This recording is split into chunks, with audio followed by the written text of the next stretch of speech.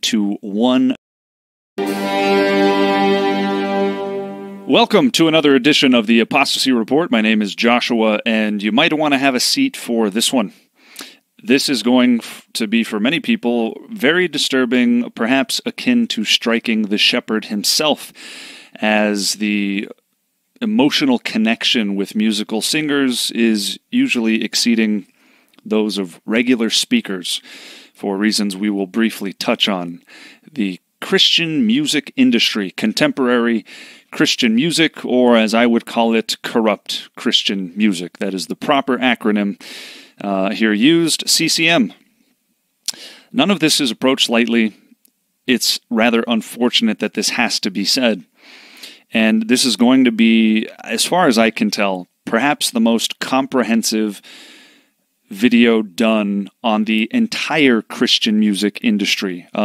Several people, I mean probably hundreds, have covered some of these people individually, including myself.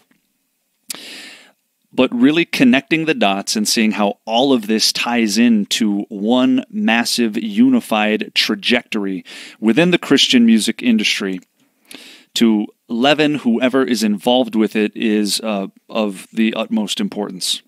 And I would contend to you right now, brace yourself, the entire, yes, the entire, meaning all, of the Christian music industry as you know it is corrupt from top to bottom. That is, anybody who is officially involved or signed to a mainstream label and regarded as notable within the so-called Christian music industry is absolutely compromising to some degree. Understand that behind every musician, behind every so-called worship artist, there is a theology, and there's usually a specific teacher. You cannot divorce the theology from the doxology, the singing. If the theology is not good, the doxology will not be good either. And a lot of people put the cart before the horse. There is a massive disparity between old hymns and the contemporary Christian music world in a general sense. But even for those things that appear to be good, perhaps a song or two here or there are theologically sound. On the whole, again, there is a specific theology being championed behind every singer, every band, every artist. Today we're focusing on the musical aspect. And there is a question as to whether or not the whole notion of a worship leader is biblical whatsoever. And I may decide to cover that in a different video. But you're not going to find a hint of what we refer to as a worship leader today, as some sort of staffed position within a church, anywhere. You will find singing. We've got a whole book of psalms, well, several books within a book, devoted to singing. Yes, the notion of singing is absolutely valid.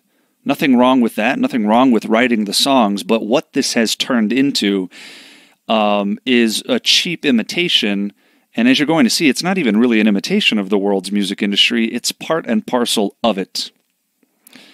As I said, sit down. I'm sure somebody's sacred cow will be tipped over. Before we begin, copyright disclaimer for fair use.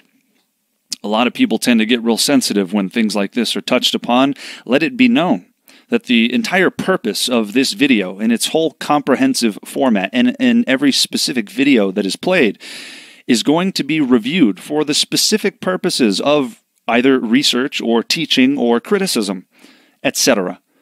This video in its entirety is transformative in nature, and therefore any video that is cited in here and commented on will be used for the purposes of a transformative video. Therefore, nothing is being replicated that is not being commented on specifically. So, let's begin, shall we? The power of music, mind control by rhythmic sound. This could be an entire study on its own. In fact, psychologists in the hundreds at this point have studied this topic quite at length. And just to establish a baseline for the power of music.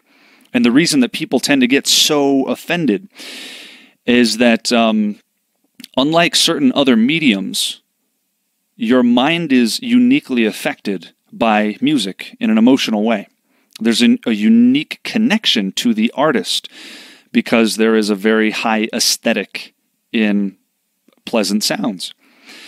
Well, in this particular study about rhythmic sound, it says here, the mystery runs deeper than previously thought, according to psychologist Annette Shermer, reporting new findings today at the Society for Neuroscience meeting in New Orleans. Rhythmic sound, listen, quote, not only coordinates the behavior of people in a group, it also coordinates their thinking. The mental processes of an individual in the group become synchronized. Yes, brain waves are in sync after a certain amount of time listening to the same rhythmic sound. Influence is massive in this state. Some people have questioned whether or not there's an unintentional hypnotic induction of sorts. And many have argued that that's exactly what happens. Now, specifically, this happens in a live concert setting. There are independent studies about decibel levels. The louder the music, the more influential as well. And it tends to induce a state of euphoria with loud music in particular at a certain decibel rate that mimics being drunk or buzzed on alcohol. It's a similar effect that it has on your mind. Add to that lighting levels and so forth, and there's an entire psychology of music that is intriguing to look into. But just to set the tone, we're not dealing what we are dealing with is the battle for your mind. Okay? Martin Lloyd-Jones had a fabulous message on this topic. I recommend looking it up. The battle for your mind. And when you are synchronized with a group of other people and behavior starts to become coordinated, influence becomes easy. It almost necessarily follows. So that when you're primed in a certain state of heightened emotion, the message that comes after it, not to mention the one that's coming through it, is absorbed in a different way. Keep that in mind. Now, music was created by God. It's a good thing, but as with any good thing, it can be abused and it can be used against you to a degree. Be very aware of these things. The modern concert state, for example, this picture, this is not an accident.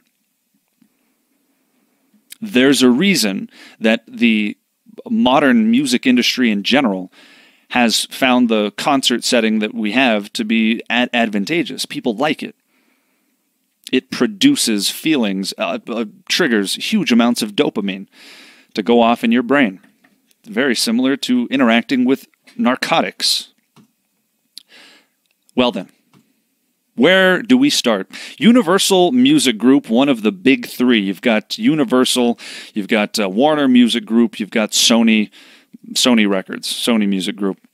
These are the big three, and Universal is the biggest of the three. Universal Music Group is, for example, here are just some of the artists that Universal Music Group represents. You've got Ariana Grande, Lady Gaga, Gwen Stefani, Nicki Minaj, George Michael. Here, we'll take a look at some of their hip-hop artists. They got Tupac up here, 50 Cent. You get the idea, right? Some of the biggest names in the music industry are represented by Universal Music Group. Universal Music Group owns several other labels. Among them are Capitol Records, and we'll just take a look at a few of them. So you got Capitol Music Group. This is owned by Universal. We're still on Universal's website. Astral Works, another label. Blue Note Records, Capitol Christian Music Group. Capitol Records US, Capitol Studios, Caroline, Deepwell Records, Harvest Records, Metamorphosis Music, Motown, Quality Music Control, and Virgin Records. And under each one of these, There are others, such as Interscope and so forth. It's quite a convoluted business. Again, this is an entire study all by itself. But we are here focusing on Capital Christian Music Group, which is owned by Universal Records. And we're going to take a look at some of the artists that are represented by the same people that represent 50 Cent, Dr. Dre, Drake, Jay-Z, Lady Gaga, and basically anybody famous at this point, right? There you go. Nas, Nelly, Ludacris, right? All these people. The same people that represent them also represent Amy Grant. I'm sure you've heard of Amy Grant. She was pretty big in the 80s. I don't know who these two are, frankly. Perhaps you do. But here's some other names that you'll no doubt be familiar with. There's Cody Carnes. There's Chris Tomlin. He's a big one. Chris Kilala of Jesus Culture. David Crowder. What's that? Danny Goki right there. Hillsong United, of course. There's Jeremy Camp. There's Hillsong Young and Free. There's Hillsong Worship. They're really cornering the market on bands there in the Hillsong group. You got Jesus Culture out of Bethel Church in Reading. You got Carrie Job, Kim Walker-Smith, who is an integral part of Jesus Culture and one of the founding staple pillars of the movement.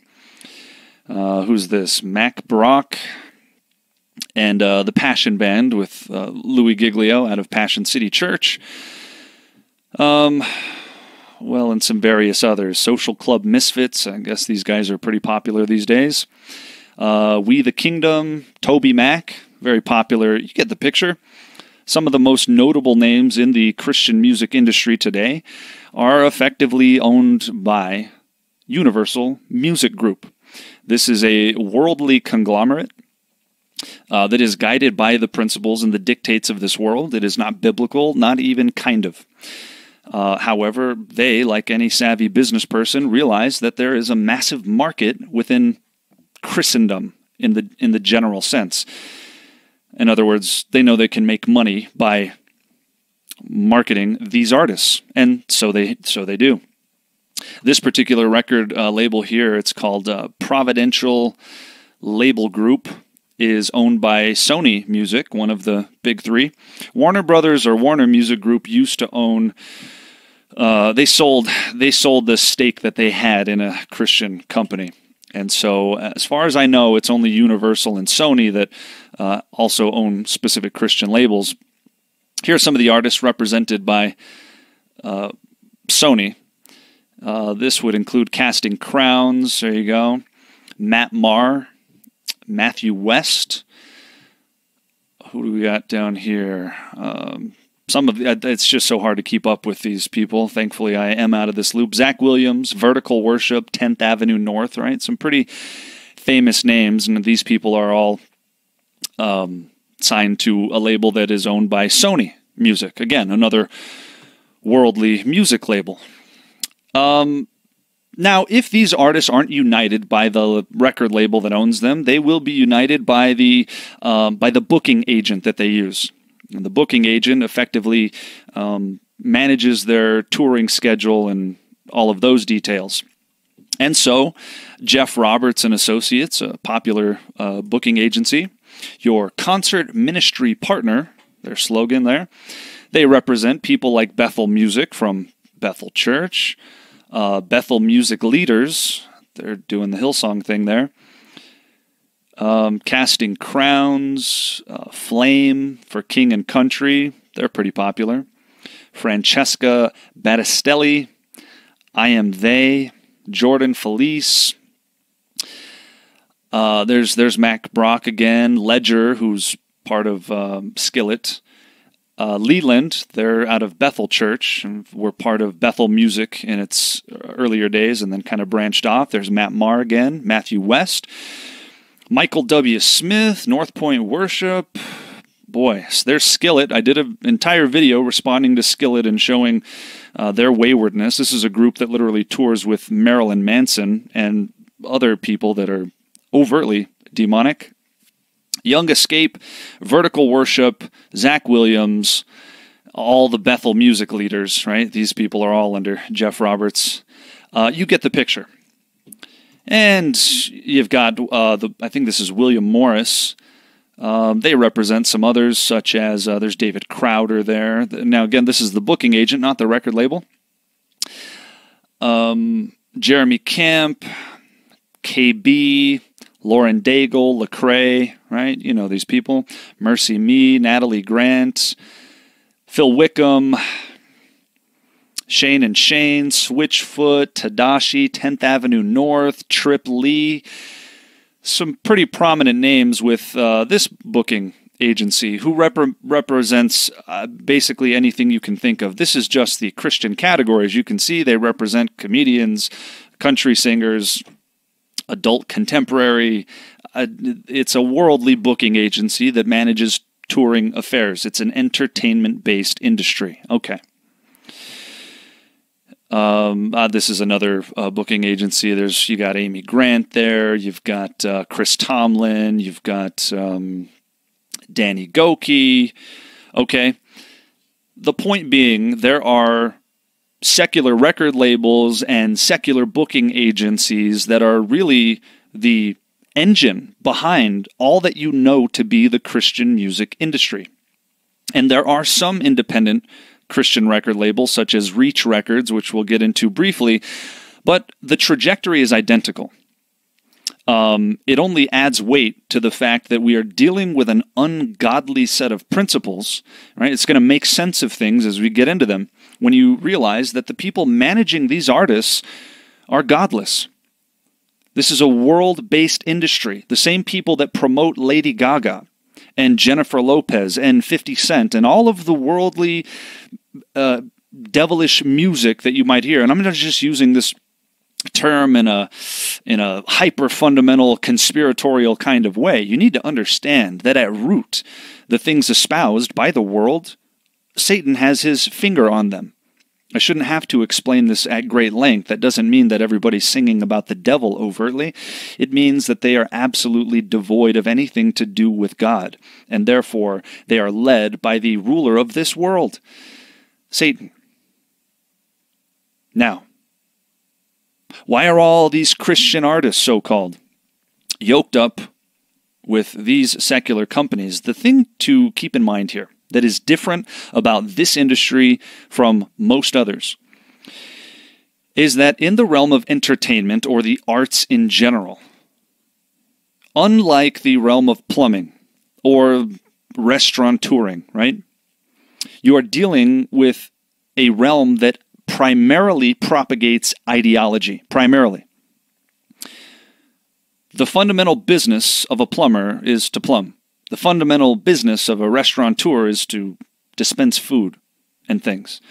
The fundamental business of the music industry is to dispense ideas, ideologies, and philosophies. In this sense, it is the most dangerous and subversive industry around, and the one that ensnares people. And because some objections might be, well, this is their job, right? What are they supposed to do, right? Nobody can work for just an exclusively Christian leader, you know? Well, that's true. But if you work at a furniture store and your boss happens to be a heathen, his primary business is selling people couches, not selling people ideas.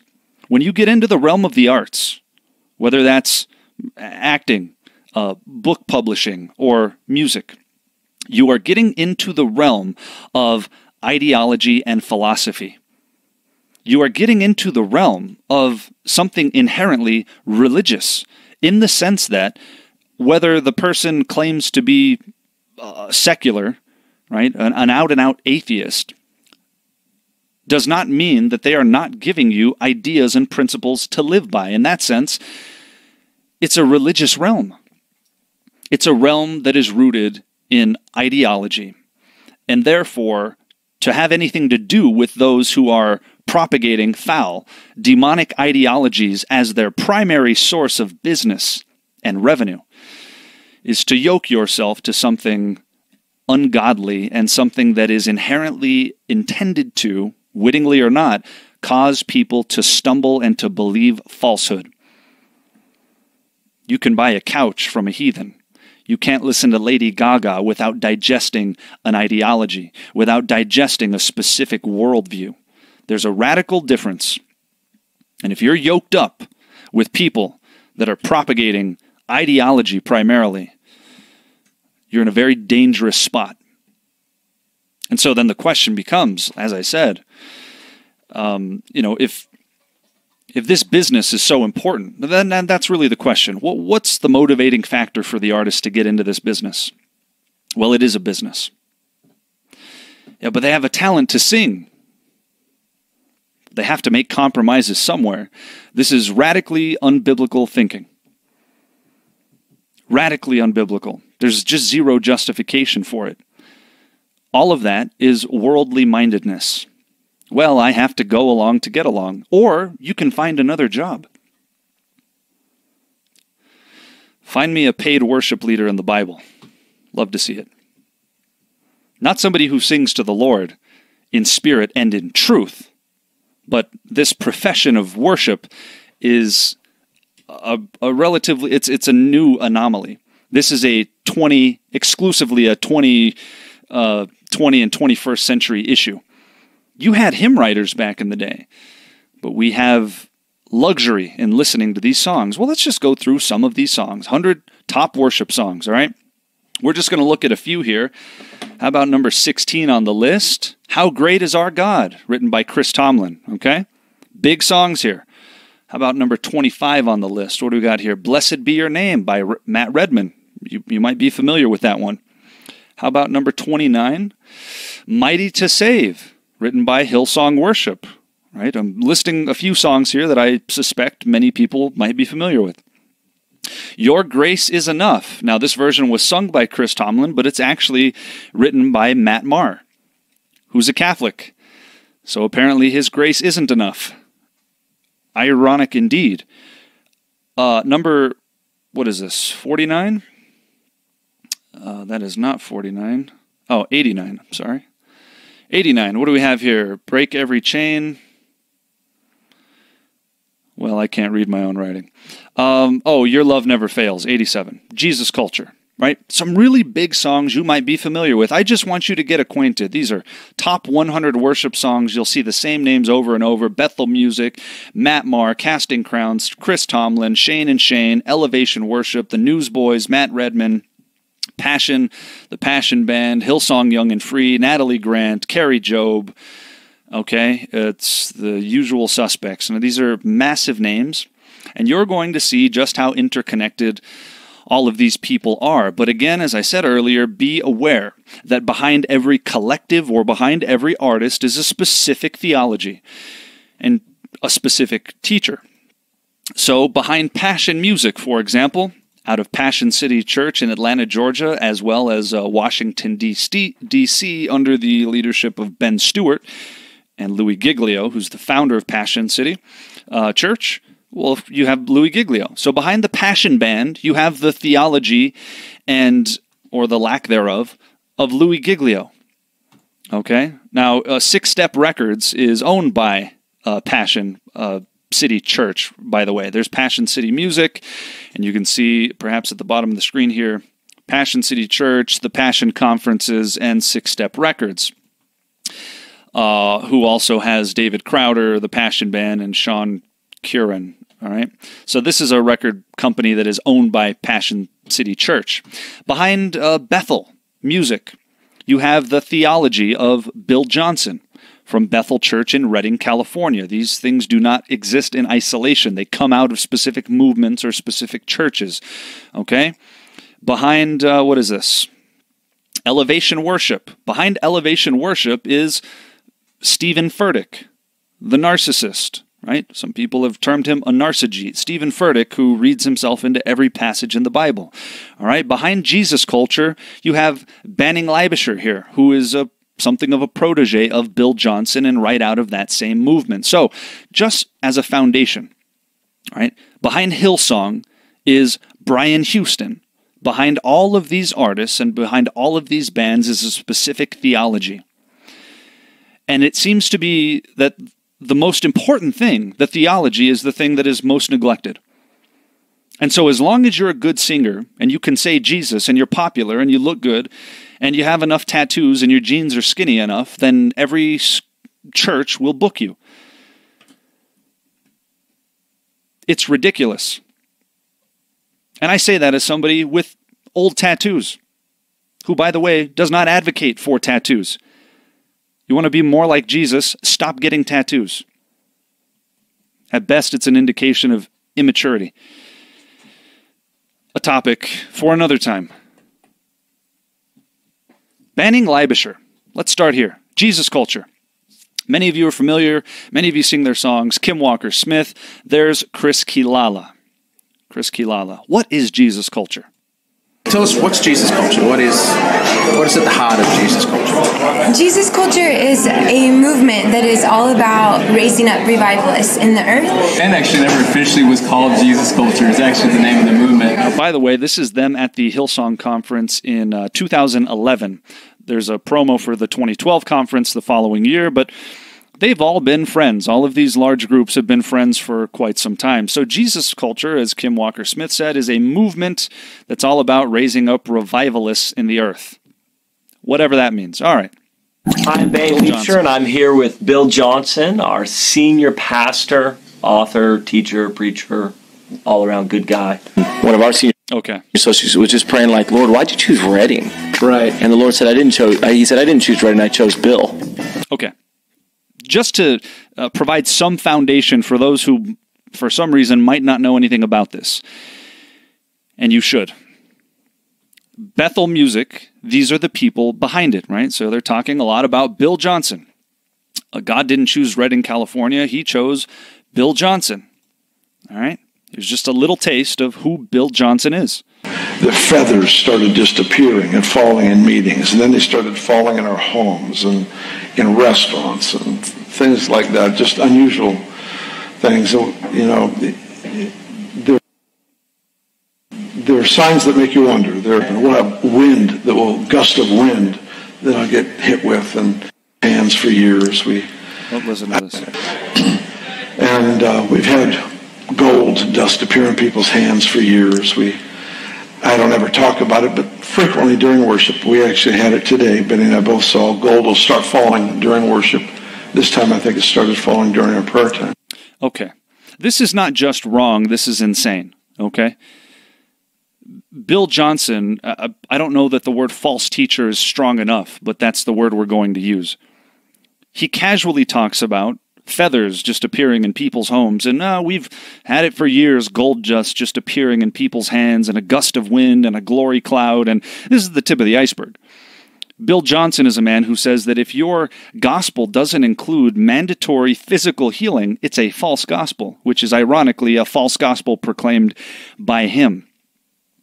I hope you're familiar to some degree already with Bethel, but just to provide some foundation, the man behind Jesus culture and Bethel music is this, meaning that those singers, Kim Walker-Smith and Kim Kilala, believe this insanity. And therefore, to have any form of fellowship, even the pretense of fellowship with those who are teaching such insanity, is to commit effective treason against Jesus himself. God is seeking those to worship him in spirit and in truth. You don't get to divorce truth from the equation, and you don't get to start singing worship with radically false theology. The God that they worship and the gospel they proclaim is false. By his own definition, if you don't proclaim mandatory healing in your gospel, it's a false gospel. This is Jesus culture and Bethel music. These are the leaders behind it. This is the theology they bring to the table, and that will eventually, inevitably, seep through their mantras, seep through their like a river, constantly. Well, what does that even mean? You see the same thing in Hillsong. Spirit lead me, Spirit lead me. 8 cycles in a row. Get ready for it. Bethel music, okay? Here's they're having a big conference, Heaven Come conference, right? There's Bill Johnson's daughter Jen Johnson and Brian Johnson. Of course, you got Bill, Christine Caine, I believe she had her roots in the Hillsong movement. Rich Wilkerson Jr., you got Levi Lusko, who's a great friend of the Calvary Chapel movement, and Greg Laurie specifically. We'll get into that in a bit.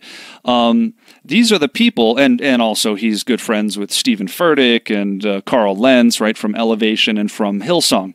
And then, of course, you've got the whole Bethel collective down here. Okay? Passion Conference 2020 just happened, I don't know, what was it, a couple of weeks ago. Passion 2020, who was there? Well, you got Louis Giglio, the Pope Kisser, who founded the whole movement in Passion City Church. There's his wife. You got their group, Passion, the Passion Band, who is headed up by Kristen Stanfill. Okay?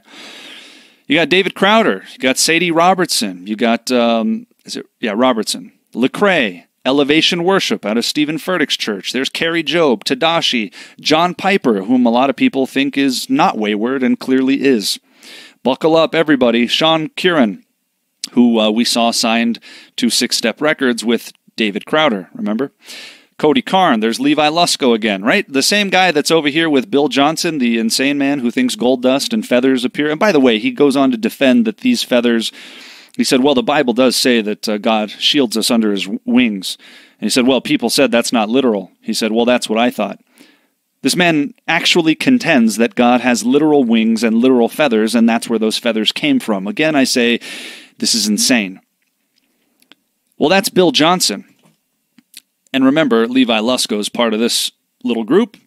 Well, there's Levi Lusko hanging out at the Passion Conference with Trip Lee, with Ravi Zacharias. I've done an entire apostasy report on him. Please view it. Christine Caine, Social Club Misfits, Hillsong, Andy Mineo, and America's favorite quarterback, Tim Tebow. Oh, boy. Now let's jump into Hillsong, who arguably set the tone, set the stage, pun intended, for most of what we're seeing, for a lot of what we're seeing. Of course, founded by Brian and Bobby Houston, longtime friends with modalist, Trinity-denying heretic, and prosperity guru T.D. Jakes. Priscilla Schreier, who's popular in women's Bible studies, all the megachurch world over. Cash Luna, I guess it's appropriate that Cash is his name, because that's what these people are after. I don't know who he is. Robert Madu, Tasha Cobbs Leonard, you'll see her name a lot. Michael Todd. Okay, that's Hillsong. Let's get a little perspective here, just briefly. 15 countries, tens of thousands, right? I think Hillsong is its own denomination at this point, and arguably the largest selling Christian label or Christian, I don't know if you'd call them a genre. I mean, they're part of Christian music, but Hillsong as a group has probably sold more albums than most, if not all, Christians. Tens of millions. Okay. Well, their prayer meetings are more like rock concerts, and their musical messages from God often become chart toppers. With followers like Justin Bieber and Kendall Jenner, Hillsong is not your ordinary church and is one of the fastest growing religions in the world. That's true. To the one and only Brian Houston from Hillsong. Brian, welcome to Studio 10. I've actually been to one of these concerts for stories, and it's like a Beyonce concert. It's huge. What is it about Hillsong that draws so many young followers? I think it's relevant. I think the message that we represent, it's timeless. But the methods have to change, so I think that we do what we can to reach 2015. Well, let's just notice what he didn't say there, right? She says, what do you think draws these people? What was conspicuously absent from his answer? Jesus, truth, right? He mentions this message, right? Well, we have a timeless message. I'll tell you why people are drawn to it all the world over. The world loves it, and he's on secular talk shows that love it, and they're interviewed by some of the basest shows around, he and his other pastors in the Hillsong movement. They're loved by the world because they're a part of the world. The world embraces it because it reeks of itself. The world recognizes it as kindred. That's why she said, boy, it looked like a Beyonce concert. It does. It's nearly identical to any of those. Well, no wonder. I don't know who Beyonce is signed to, but I know Jay-Z was represented by Universal Music Group, so they're represented by the same record label. Is it any wonder that their concerts look the same? Suppose I shouldn't be surprised to find out that Beyonce is also represented by Universal Music Group. The point is, pick the artist, it looks just like a worldly concert because that's exactly what it is. It is not rooted in truth. It is rooted in marketing. It is rooted in euphoria. It is rooted in a temporal experience. Okay, listen. Here's Brian Houston. This is the fundamental Brian Houston back in the day. New from Pastor Brian Houston, money. There's not one person in this building who doesn't need more money. And if you say, well, I don't need more money, then I would say you have a very poor outlook on life. You'll learn why you need more money. Because money is a tool that can accomplish phenomenal things. This man has been part of the prosperity group for years, though he's arguably been outshined by people like Joel Osteen or T.D. Jakes or Joyce Meyer. What you're going to find is that he's good friends with all of them because they have the same love. It's a love of money, a root of all kinds of evil, if not all of it. And if you don't think you need more money, you have a real poor outlook on life. All right? These are the type of people that creep into widows' houses and fleece them. These are liars, right? Remember Paul talking about false apostles who, were charging people money to hear messages of truth and whatnot. Brian Houston has been a money preacher for years. And he has just found a more clever way to do it without always talking about money. He has slightly shifted the focus to general self-help. He has found what people want. Now, understand this. There's an old axiom that an old grifter or a con man once said. He said, if I know what you want, I can take you for everything you have. And so when it comes to the conned and the con man, what is happening? The dynamic that is taking place, generally speaking, there's no innocent party there. The classic cons of the ages, typically, and the most effective, work to exploit greed in the mark or the subject. So the con man is absolutely trying to take advantage of this person. But as the name implies, they are instilling confidence in the mark that that person is actually taking advantage of the con man, right? So you see this played out in those old scenarios where the guy comes in pretending not to know how to play pool. And they make a series of bets and he loses. And then he says, oh, I'll bet $1,000. The other person is all too happy to take advantage of him, when the con man then displays his true skills and takes that person for all they're worth. He did it by exploiting their greed. They weren't innocent, and nor are the people that are taken in with Brian Houston or the like. They're not innocent. Their greed is being exploited by the devil. Little do they know. They think they're going to get something out of these self-help messages that rely on their inner strength, but they've got this thin veneer of the name of Jesus and no substance of him. So they're going to get something, and they get got instead. There are no innocent parties in this scheme. Remember, we hear false teachers described as deceiving and being deceived.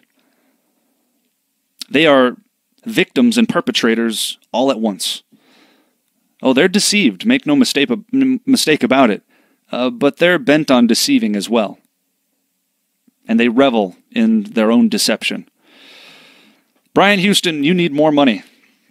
Well, is it any shock that T.D. Jakes and Joel Osteen are friends of his? This is at the Hillsong Conference a few years back. Craig Groeschel from lifechurch.tv. That YouVersion Bible app you have in your phone, that's owned by this deceiving man right here. There's Kerry Jobe, Leland from Bethel, Judah Smith, a good friend of Carl Lentz, who's one of the Hillsong pastors in New York. T.D. Jakes, when he has his conference, of course, he invites his old buddy Brian Houston over. Brian Houston and Joel Osteen, I think you can see that there. They've been close personal friends for quite some time. There's Joel Osteen with Carl Lentz out of Hillsong, New York. Who do we got here? Joyce Meyer celebrating 30 years of Hillsong Conference, right? There she is back at the 2012 conference, a longtime friend of the entire Hillsong movement. I hope you see the foundation we're setting here. That behind this entire movement, before the music ever comes out, before a lyric is written, this is the theology that is feeding into it. And it is impossible for that not to eventually leaven you. A little leaven leavens the whole lump unless we wish to make the Holy Spirit a liar. Those words were not said in vain. These are doctrines of demons being propagated by this whole crew. And here's another one of Brian Houston's friends, Nicky Gumbel. Nicky Gumbel of the famed Alpha course out of Holy Trinity Brompton over the pond in England, which again is an entire study. Any one of these people that are mentioned could be talked about at length, but we're building a comprehensive picture about the entire music industry, okay? So we started with Hillsong. Now watch this. Holy Trinity Brompton, led by Nicky Gumbel, who's a longtime friend of his You Need More Money friend, Brian Houston.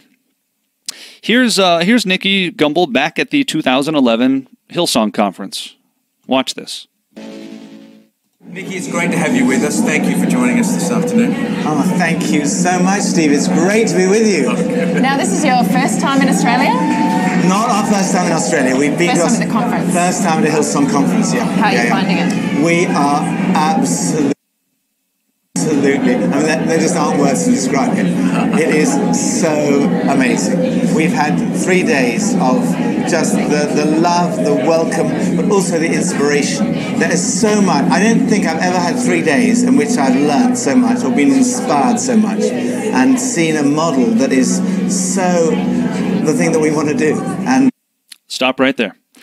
Seen the model that is so the thing that we want to do. He talks about his inspiration.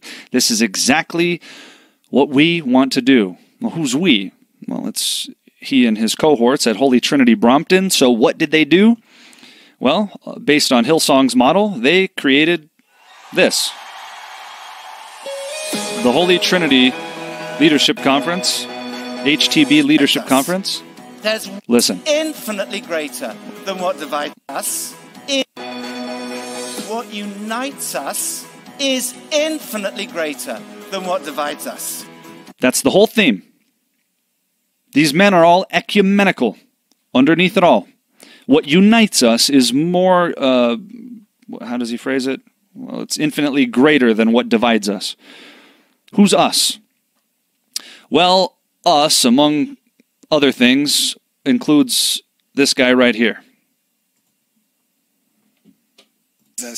Well, I knew Pope Francis before becoming Pope. I didn't know Justin Welby, just I saw him in Focus. This is one of the men that elected Pope Francis to the papacy. This is a staple member in the Catholic Church, and a pretty high-ranking one to be on the voting committee of the Pope. This is what Nicky Gumbel's all about. What unites us is infinitely greater than what divides us. And what unites them? Well, it's not truth. It couldn't possibly be truth. If you have questions about Catholicism, please see the recent video I just did on that topic. This is who Nicky Gumbel has. And what does whatever this man's name say? Listen to what he says. All of them together. You'll hear his voice here. Together. Father, make us one. Jesus, make us one. Holy Spirit, make us one. Amen. Make us one. Well, who's us? Well, there you got a whole group of people, including Joyce Meyer. Big shock, right? And you got the Archbishop of Canterbury who was there, Justin Welby, and a whole host of other representatives from various denominations, Anglicanism, and so forth, right? And so it's all about uniting each other. You're going to see this is the common theme. All right, Well, what does this have to do with worship? That's a great question. I'm glad you asked. This is to establish who and what Nicky Gumbel is, and exactly what his inspiration for what he does was, and that was Brian Houston and the Hillsong movement. Well, this is Nicky Gumbel, also fond of the Pope, like Louis Giglio and others that we're going to see. So it's no wonder that he had one of the men that elected Pope Francis at his conference, excited to unite with those people that he claims we have much more in common than what divides us. This is a common talking point of the ecumenical heretic Rick Warren, who does similar things and has found himself at the Vatican on multiple occasions. Well, let's get a listen to Matt Maher, very popular contemporary Christian music artist. Listen. There's been a buzzword floating around Catholicism now for about 40 years called the new evangelization. And I think what a lot of... With the new evangelization, a buzzword floating around Catholicism, what's he talking about? Listen. So welcome to everybody. If this is your first time joining us at the Catholic Ecumenical Track, you're very welcome. My name is Father Emmanuel. I am a Franciscan Friar of the Renewal. My name is Audrey Assad, and I'm a singer, songwriter, worship leader. I live in Nashville, Tennessee.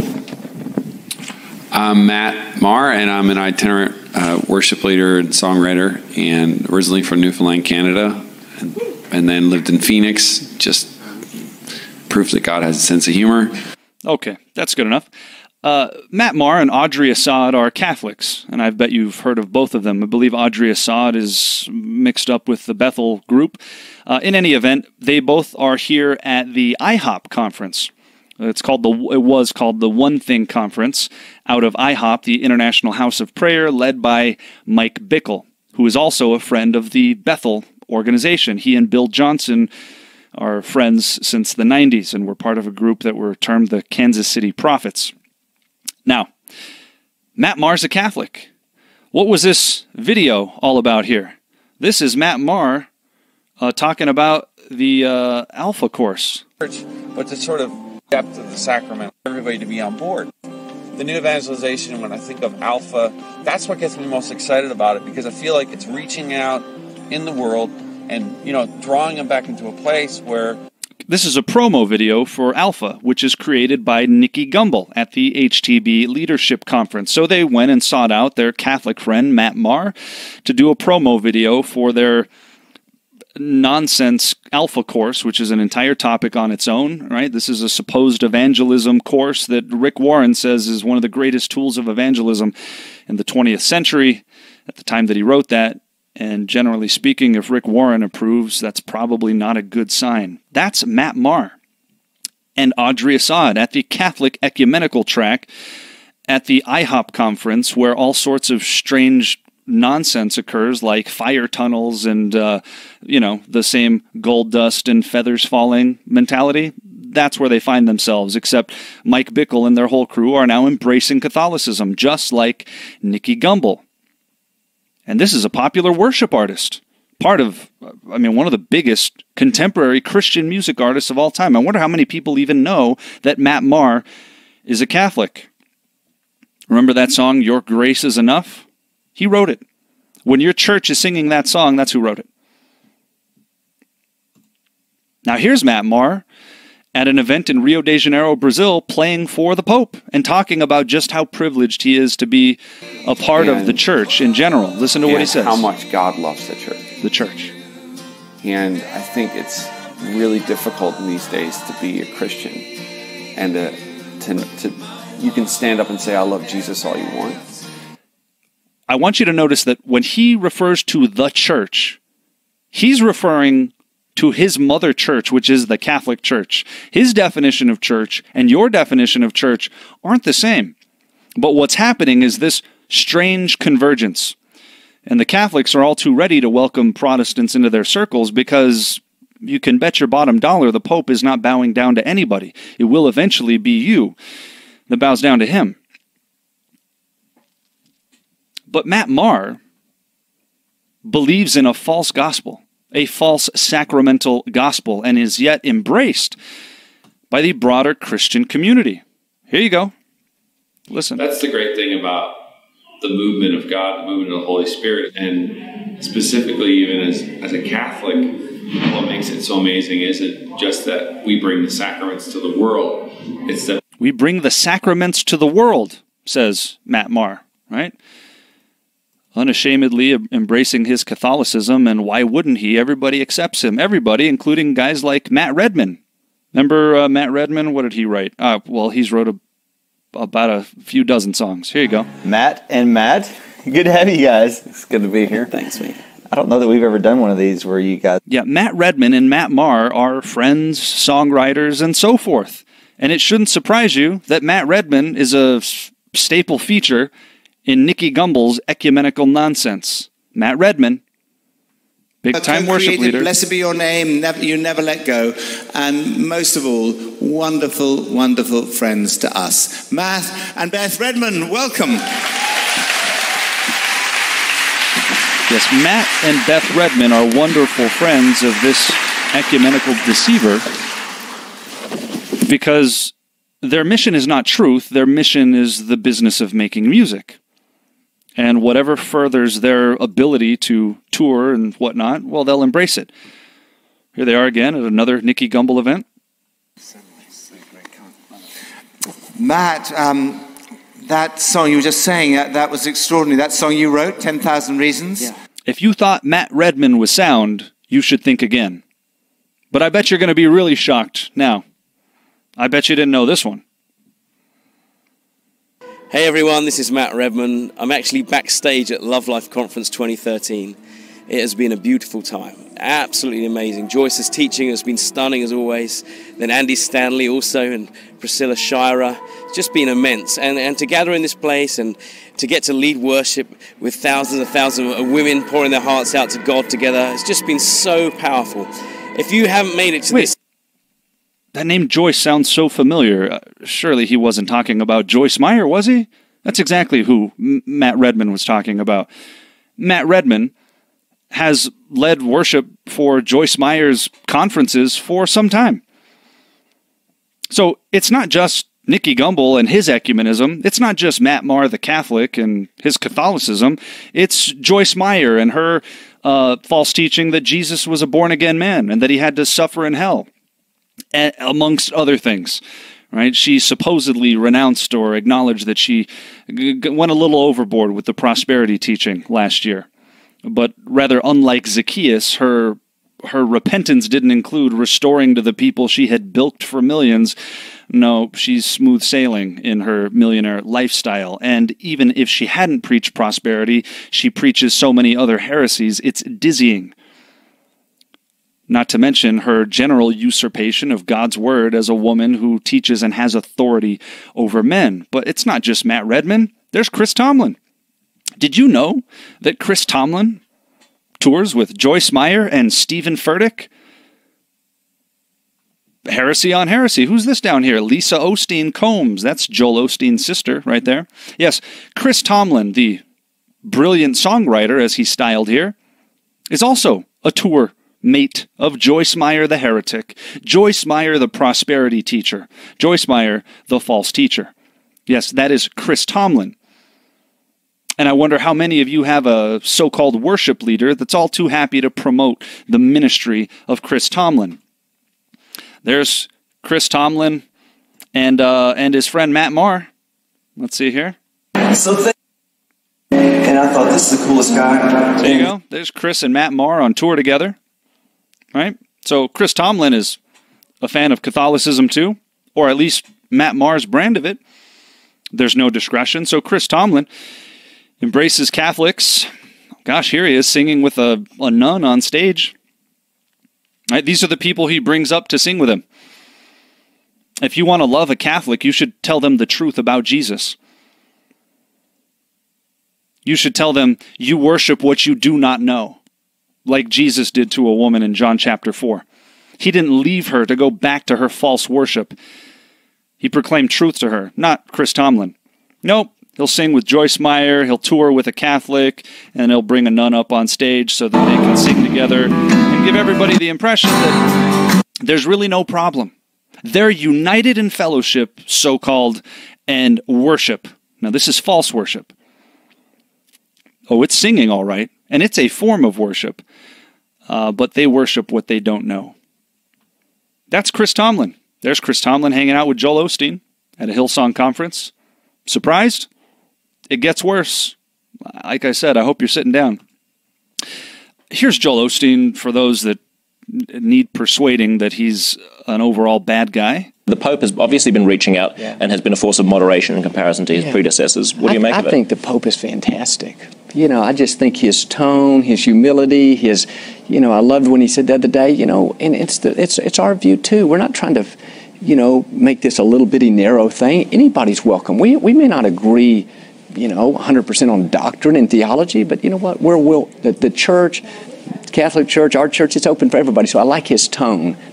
It's open for everybody. We're not trying to make this a little bitty thing. We're not trying to make this a narrow way. We're trying to make it a nice broad way.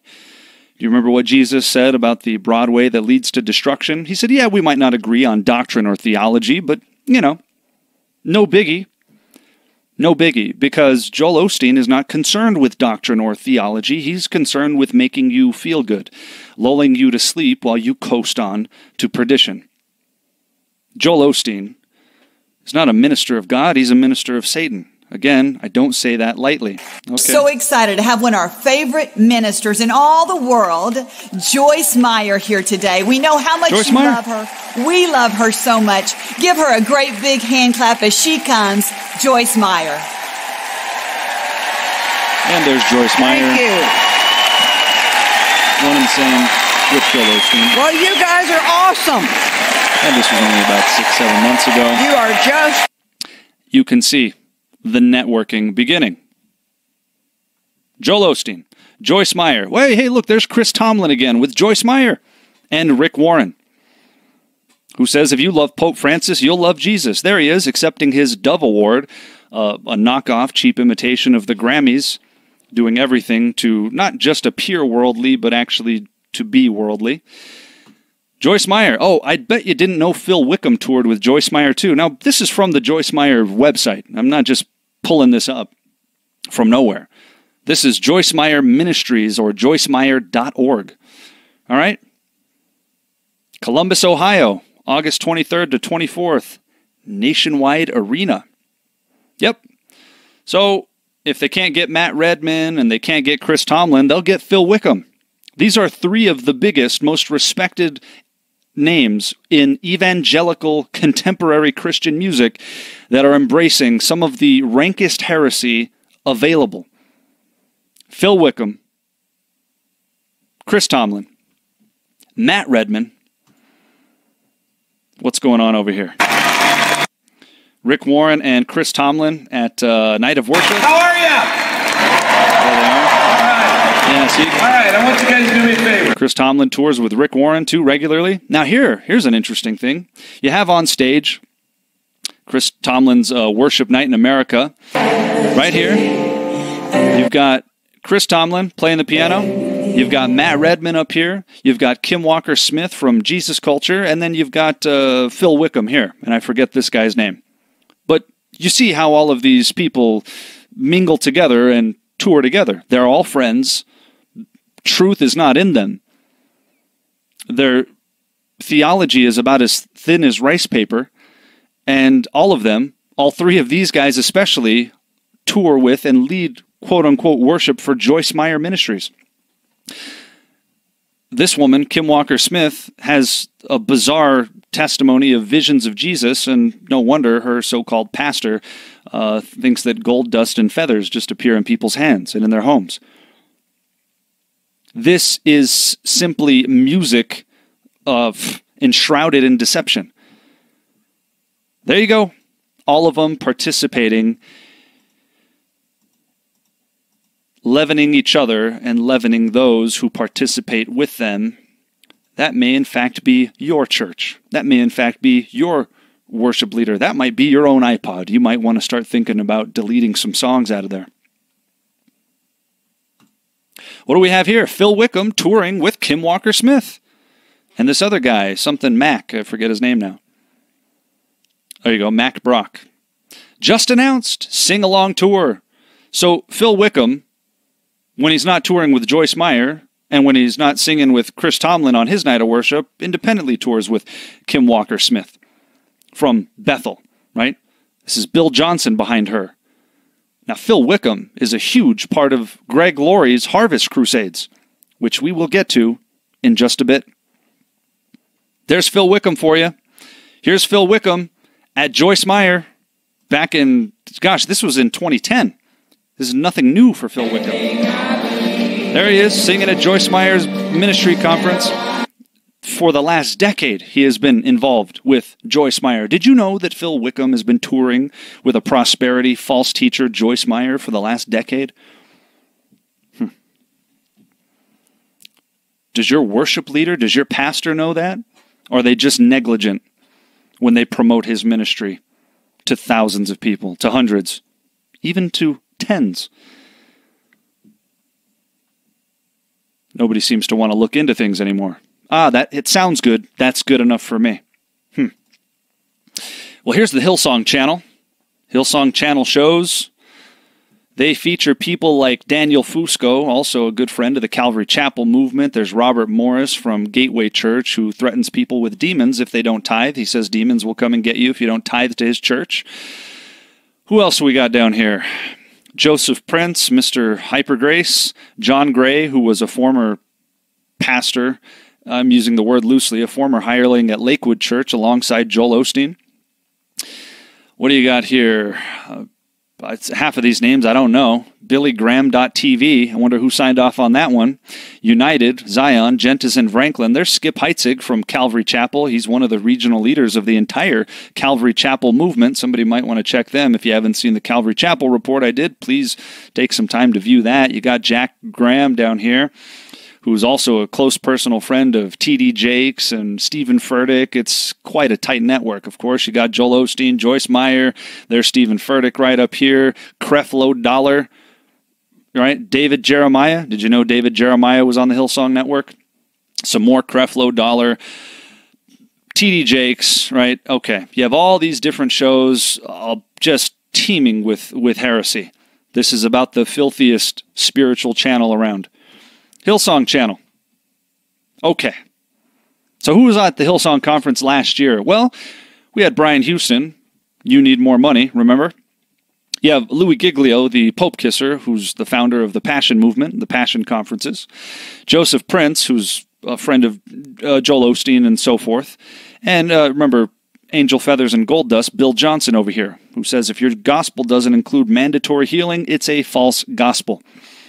Time would fail us to enumerate all of the individual heresies of these people. You get the drift here. These are the people. This is the theology being propounded from the Hillsong Conference, wherein many musical artists are there to lead people in false worship to a God they claim to know but don't. And so, what did we have here? There you go, Joseph. That's just listing all the same people, okay? There's Bill Johnson backstage at the Hillsong Conference. But I want it done in a way without the music in the background, without all the funny that he would talk without about all not the stuff having going music. on that is important and valuable. Yeah. I want it happening in a context that they can duplicate. Listen, done in a way he's talking about healing. That people can see. We think that it's reserved. Yeah. That blew my mind because a lot said. Now, I can pray over you all and begin to, as far as healing, but I want you to stand up, and I want you to pray for the person with the ailment. That blew my mind because a lot of people don't recognize that you, too, can lay hands on the sick and they will be healed. Let's talk about that because a lot of people don't think. They think that, it's reserved for, the gift is reserved. You need to understand, these people are hyper-Pentecostal extremists who believe, again, in mandatory healing as part of the gospel itself. And so the miraculous, now, by the way, Bill Johnson was one of the men who championed, fought for, and defend the heretic Todd Bentley, who claims to kick old women in the face and ran off with his secretary and had an affair and so on and so forth, right? He was one of the so-called apostles in a movement that is termed, generally referred to as the New Apostolic Reformation, where another man named Cheon referred to Bill Johnson as an apostle. a distinguished apostle, no less.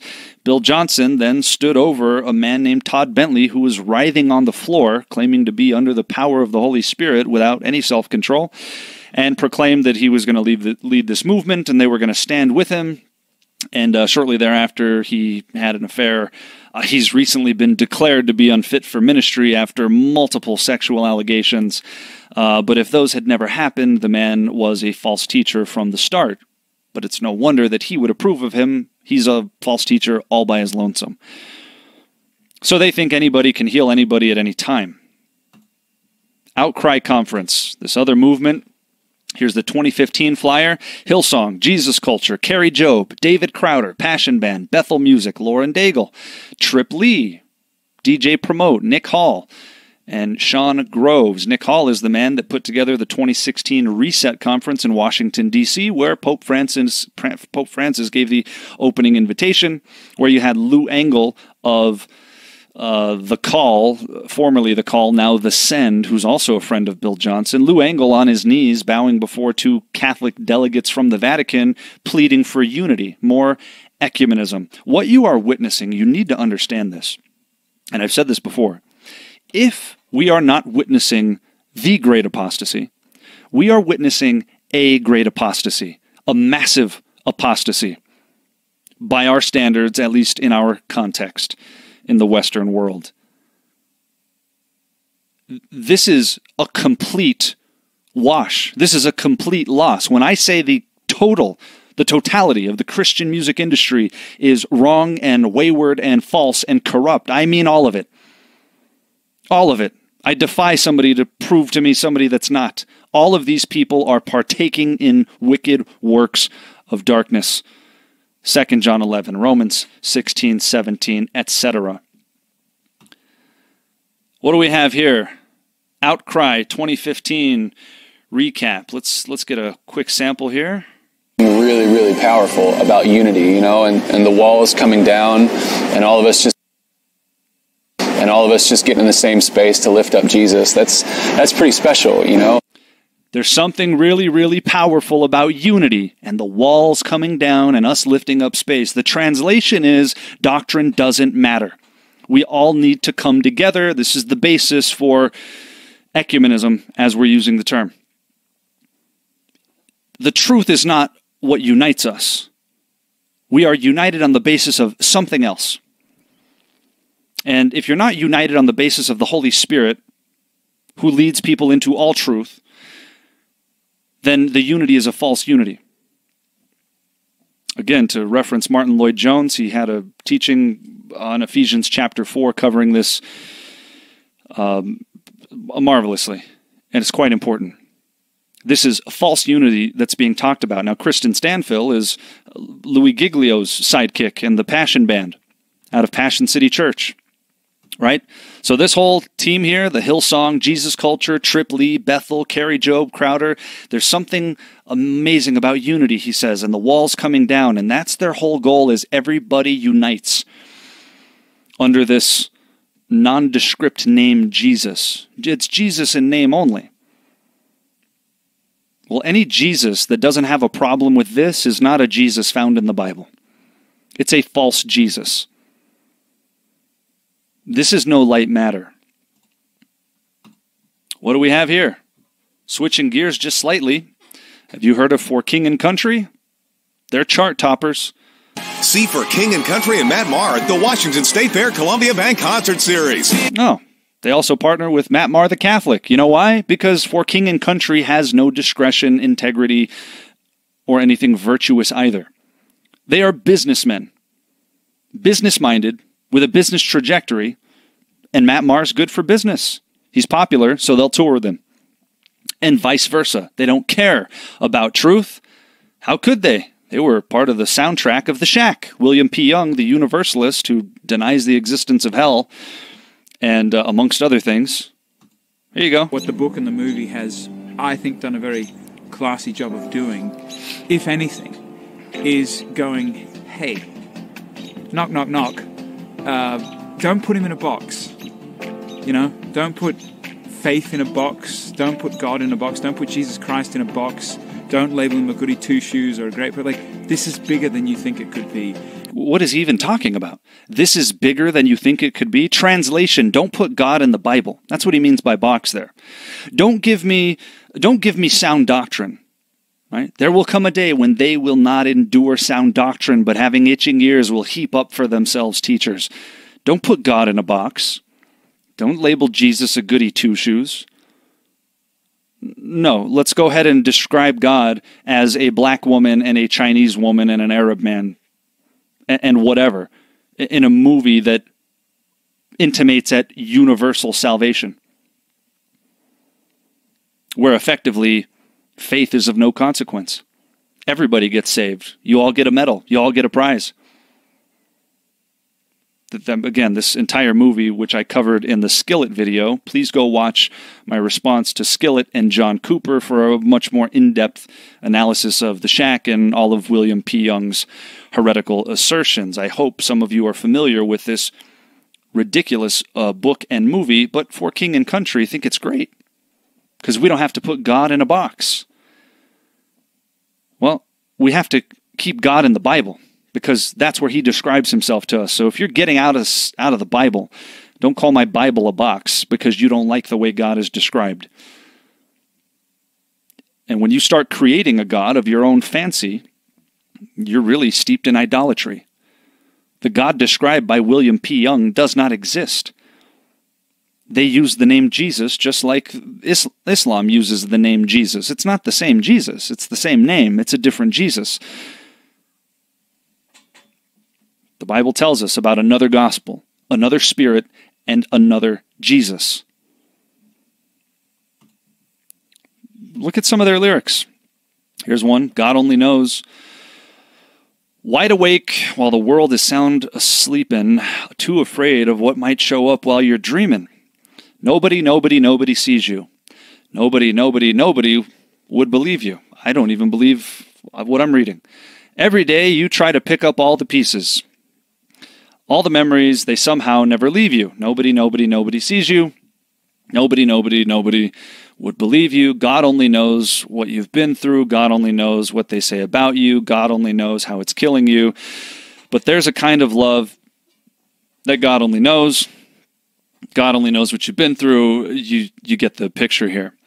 Now, so they're using the word God, and as you can see, it is so nondescript that this can and does apply to anyone, anywhere. It is designed to have a universal appeal. It appeals to as many markets as possible. And this is why many elements of pop culture embrace these guys, because, well, it's not offensive. It's not talking about the exclusivity of Jesus. There's no sound theology here. God only knows what you've been through. You're lamenting a sad situation. Well, of course, this is something everybody can relate to. We've all been in a sad situation, I'm sure, to some degree or another.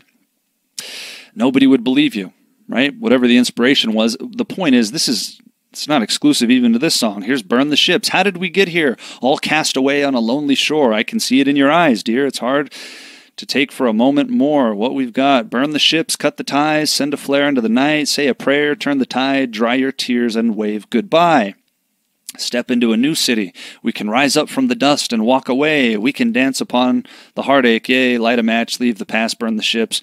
Right. So as he described it, he wrote this as a result of his wife coming down with some sort of prescription drug addiction, and burn the ships is supposed to be a metaphor for letting go of the past or something like that.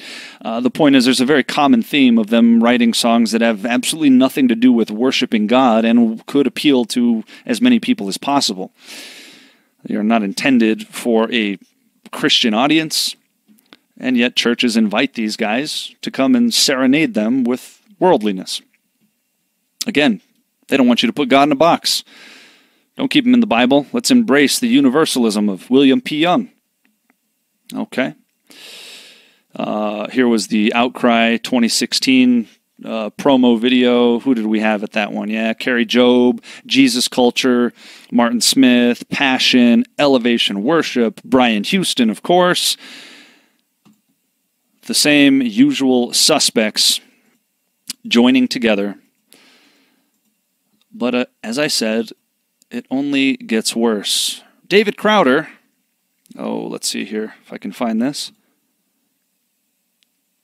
This record we did called A Collision, which was this. We didn't say it at the. Yeah, I guess so. The centerpiece is the Eucharist, and what comes after this.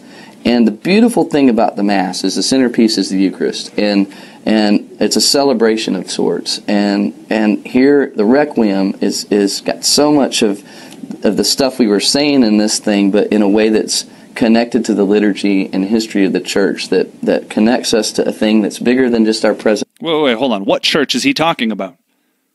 He just uses the term the church, just like Matt Maher used the term the church. Notice what he said. The Eucharist is the centerpiece, and he's talking about the liturgy and specifically a Requiem Mass. This is exclusive to the Catholic Church. A Requiem Mass is a Mass for the dead. This is a Mass given for the dead. He composed an entire album called Give Us Rest, which is based on the Roman Catholic Requiem Mass. And here he is lauding the false Eucharistic Jesus, which again I did cover in some detail in the Catholic video. If you have questions, please watch it.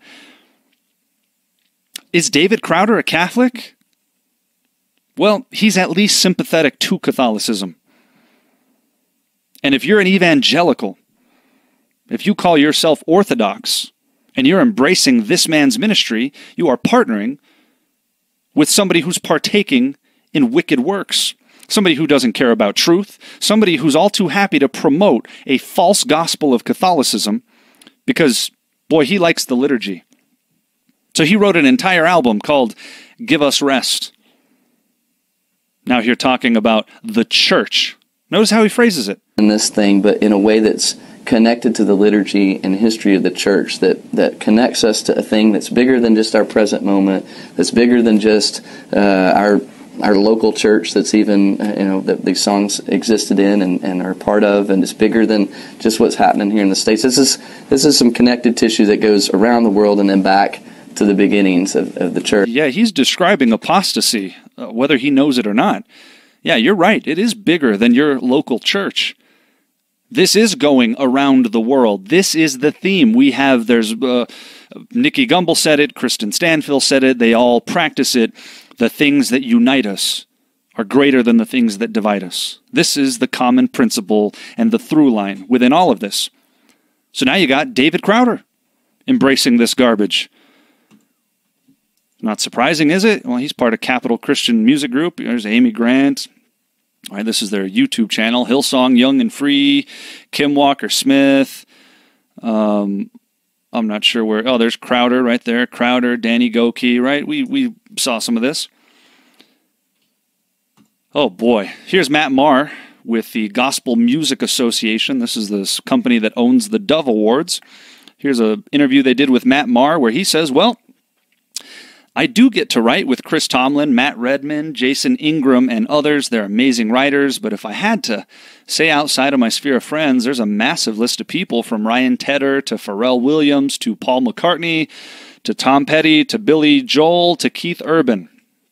Okay, what's your favorite song that you've written with another artist? Listen, right now, Come As You Are that I wrote with David Crowder is up there. But White Flag, that was written by a group of us for the Passion Conference 2012, was a special moment. So as you can see, David Crowder is a close personal friend of Matt Maher as well, and they collaborate to write songs together. So it's no big wonder. And I believe Matt Maher also, was on the Give Us Rest album, on one of the tracks there, one of the records. But Matt Maher, written by a group of us for the Passion Conference in 2012. He was writing songs for Louis Giglio in the Passion Conference for nearly the last decade. Casting Crowns, do you like them? Well, they tour with Matt Maher as well. So let's just get them out of the way. When I say this extends to everybody, I mean it extends to everybody. Here's the Dove Awards. Kirk Franklin, Amy Grant, the Newsboys, Toby Mac, Need to Breathe. Oh, yep, Joyce Meyer and Rick Warren. There you go, Passion Worship. Okay, and a tribute to Billy Graham, Mark Burnett's The Bible. Well, Mark Burnett's a Catholic too, and his wife, Roma Downey. The Dove Awards are a complete sham. What do we have here? Oh, there's Rick Warren doing a press conference at the Dove Awards. This man is a false teacher. He's been a false teacher. A man he calls his a dear friend who's departed now, something of a Muslim universalist. I couldn't even call him a good Muslim. His name was Maharathut. Rick Warren said he was a genius. Dear friend, right? He calls false teachers, open professors of other religions, geniuses and his comrades in arms. Rick Warren has never been sound. Of course, you got the Shaq here winning Film of the Year at the Dove Awards. That should give you just some idea of how bad it is. But the entire presence of the Dove Awards is nearly comically bad. This appears to be some kind of joke. I mean, can you imagine Jesus going and partaking in an award show? Talk about vanity. How vain can you be? This is a cheap mimic of the Grammy Awards. You know? Well, it's just Western Christianity, hard at work. This isn't Christianity. This is worldliness. That's what this is. All right, well, the Shaq won Inspirational Film of the Year. That page is out. Of course, TBN partners with them. What do we got up here? GospelMusic.org. Again, the Dove Awards are owned by the Gospel Music Association, okay? I want you to understand that they have a statement of faith, right? There's nothing, they are overtly presenting themselves as representatives of Christianity. Gospel Music Association. We believe the Bible's inspired, right? They got a 6-point statement of faith. The moment you team up with somebody that has a statement of faith, if they're promoting falsehood, you're now sharing in that falsehood. That's how it works. And if you don't understand that, you don't understand the foothills of Christianity. You don't have fellowship with these works of darkness. Now, who's part of the vice president squad of the Gospel Music Association? Here's Chris Estes, who's one of the managers of Bethel Music. I believe he's even the vice president of Bethel Music. In any event, his teacher is Bill Johnson. He's one of the guys making crucial decisions for the Gospel Music Association. That shouldn't surprise you. They have a conference. This Immerse conference is an outworking of the Gospel Music Association. This is their, if you can see up top here, it says GMA Immerse. It is the Gospel Music Association Immerse Conference, okay? This is their conference, and as you can see, right up top, we got Bethel Music, right? Gateway Publishing, there's Bethel Music. They got 3 Bethel Music representatives as part of their speaking and artist coalition for the Immerse Conference. The New Apostolic Reformation and the people that believe gold dust and feathers just start appearing, among other things, which we're going to see, like astral projection. These are the people behind the Gospel Music Association, which puts on the very worldly Dove Awards. You can keep your Dove Award, please. What is this here? Compassion International presents... What is this? The Road Show 2018. Let's see who some of these people were. Featuring For King and Country, and Matthew West, and Natalie Grant. Who else? Bethel Music. Yeah, that's right. King and Country tours with Bethel Music too. There's Zach Williams. All of these people are together. Social Club Misfits. No discretion. This is something of a spiritual orgy is the best way I could describe what's happening here. This is not fellowship. This is filthy, spiritually transmitted diseases. Listen, this is a woman named Deborah Reed at Bethel Church, just to remind you of how bad Bethel is, talking about casually taking kids to heaven, just on a whim, right?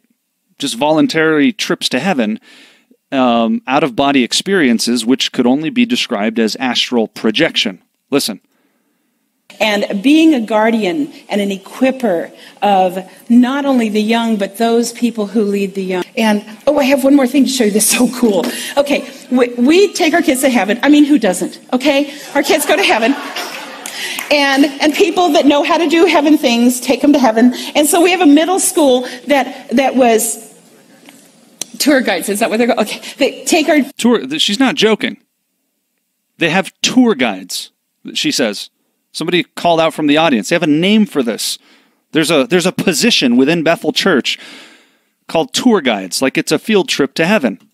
Our middle school kids to heaven. So now I'm sorry, but that's fun. Okay, you want to know if you're really going to heaven? Okay, you know, you don't go. But these guys, they think it's really cool. They meet each other. They see each other in heaven, hang out. I mean, the neat thing about it is real to them because it is real. No, it's not. This is a delusion, and if it is real, it's astral projection, which we just don't have time to get into. But this is an occult practice where people aim to have out-of-body experiences, and there's some reason to believe some of these people actually do. They are playing with a demonic realm, if this is actually happening. She just casually talks about taking trips to heaven and meeting each other, having some kind of out-of-body experience. This is the insane theology coming out of Bethel, which includes Jesus Culture, Kim Walker-Smith, and Chris Kilala. If this were the only centerpiece, if this were the only common denominator that we are looking at, it would be bad enough. But alas, they all have their independent... Now listen to this guy, my goodness. This is part of the Bethel Kids Ministry. The little girl where the angels were in the room, and she pointed off and said, "There's one over there by the first graders." So I asked her, I said, "Do you know why he's here?" And she took off, and I think she went and talked to the angel. And when she came back, she said, "He's here for healing." So I had her send all the kids over to the first grade mat where the angel was. And just a little bit of time later, every single child was healed in the room, and no one even had to pray. All right, I'm not trying to be mean here, but he looks a little loopy already. This guy is off, even by worldly standards. I don't know how anybody would see this and say, yeah, let's leave my kids with this guy. Well, he looks way too awake. I don't know how to describe it. Again, I'm not trying to be mean here. There's something very off about this individual. Casually talking about an angel and casually talking about everybody getting healed in the circle and whatnot. And here's Bill Johnson going on about his glory clouds and his angel feathers and whatnot. So just to recap, you got the Heaven Come Down conference with these people. These are all Bethel representatives. Bill Johnson, Christine Kane. Don't forget Levi Lusko. Levi Lusko, a good and longtime friend of the Calvary Chapel movement and the Harvest Crusade movement, part of the Bethel touring crew at this point. Keep that all in mind, and we will move on to, what do we have here? Oh, this is Hillsong Young and Free. My goodness, there's just to show how insanely involved these concerts are. But you know they look like Beyonce concerts, and apparently the page isn't loading anyway, so we'll just skip that. How about Lecrae? A lot of people like Lecrae. He's a little different. See, he's on his own record label that he co-founded with another gentleman, I forget his name, Ben perhaps, called Reach Records, which has other artists such as Tadashi and Trip Lee. And some people have been concerned about Lecrae for a little while. We're going to get a few statements from Lecrae, who was at the Passion Conference this year and for several years prior. Let's just listen to Lecrae's general outlook at this point. A meal. Like, I just don't, I can see, I guess conceptually people say, like, selling your soul means, like, you're going to compromise your beliefs for some kind of success or something like that. Somebody invited you, you get signed to your new label and they invite you to a party and you have to go to the back room where they're doing some kind of thing. You never had that happen? Nah, not at all. You know what's funny, like, just transparently, is I've had more success both, like, in terms of, like, fanfare and financial from the faith-based market. So it's weird when people say, oh, you sold out for this. I'm like, this ain't like more popping in terms of, like, you know, where they really paying and doing all this stuff. It's more lucrative in the faith-based market. Yeah, exactly. Yeah. So I'm doing this out of love for my people. I'm doing this out of love for hip-hop. Well, a little bit of truth just came out there. It's more lucrative in the faith-based market. That's what it is for them. It's a market. You are a client and nothing more. This isn't worship. This is a market. It's market-driven. That's why there's no discretion about who they're touring with, who they're partnering with. There's none at all. Why? Because it's about making sales. It's not about proclaiming truth. And you might say, well, but I heard Lecrae when he was a young man just starting, and he sounded so rooted, so biblical. Maybe. Whatever he might have seemed to be at some point, that's not what's happening now. And this isn't new. It's just gotten progressively worse. But he says the faith-based market is actually lucrative. But that doesn't stop him from trying to be embraced by the world. Because once you are fully embraced by the world, there's just no question that the world is a more lucrative market. But make no mistake about it, the faith-based market is quite lucrative. And that's why you're seeing all of this. These people make a lot of money,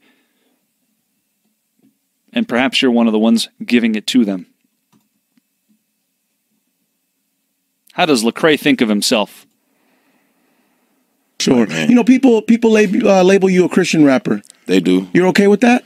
I mean, you know, they label Chance a Christian rapper. They label Kendrick a Hebrew Israelite rapper now. I don't know. right. It's just like, you know, man. I mean, people gonna say what they're gonna say. End of the day, it's good music. It's good lyrics. You can find whatever you're looking for inside of it.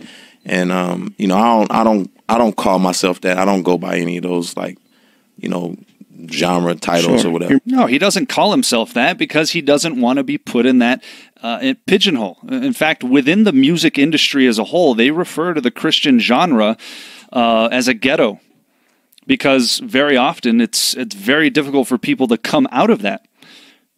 And these artists want to. And he has somehow found the formula to break away. He's doing everything in his power to not associate with the name of Jesus. No, get that on. Why? Well, because he's on worldly radio stations, being embraced by the so-called culture, right? I just make music for the culture. Lecrae wants to be as relatable and urban as possible now.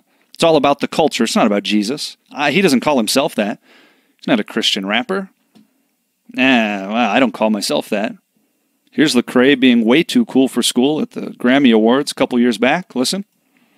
Yeah, well, I mean, you know, first of all, it's just even the labels. Like, I don't try to do gospel music. I'm not trying to be a gospel rapper. Yeah. I'm a hip hop artist. You know what I'm saying? And so I just want to be honest about what I believe in my music. And so, you know, in the same way Kendrick is going to be honest in his music about his beliefs, I'm going to be honest about mine. And I just think if it's good, it's good. If it's good hip hop, it's good hip hop, and it should just be embraced. And that's really the aim for me. So I'm glad to be out here amongst people who do good music and who can appreciate good music. And some of it may talk about God, some of it may not.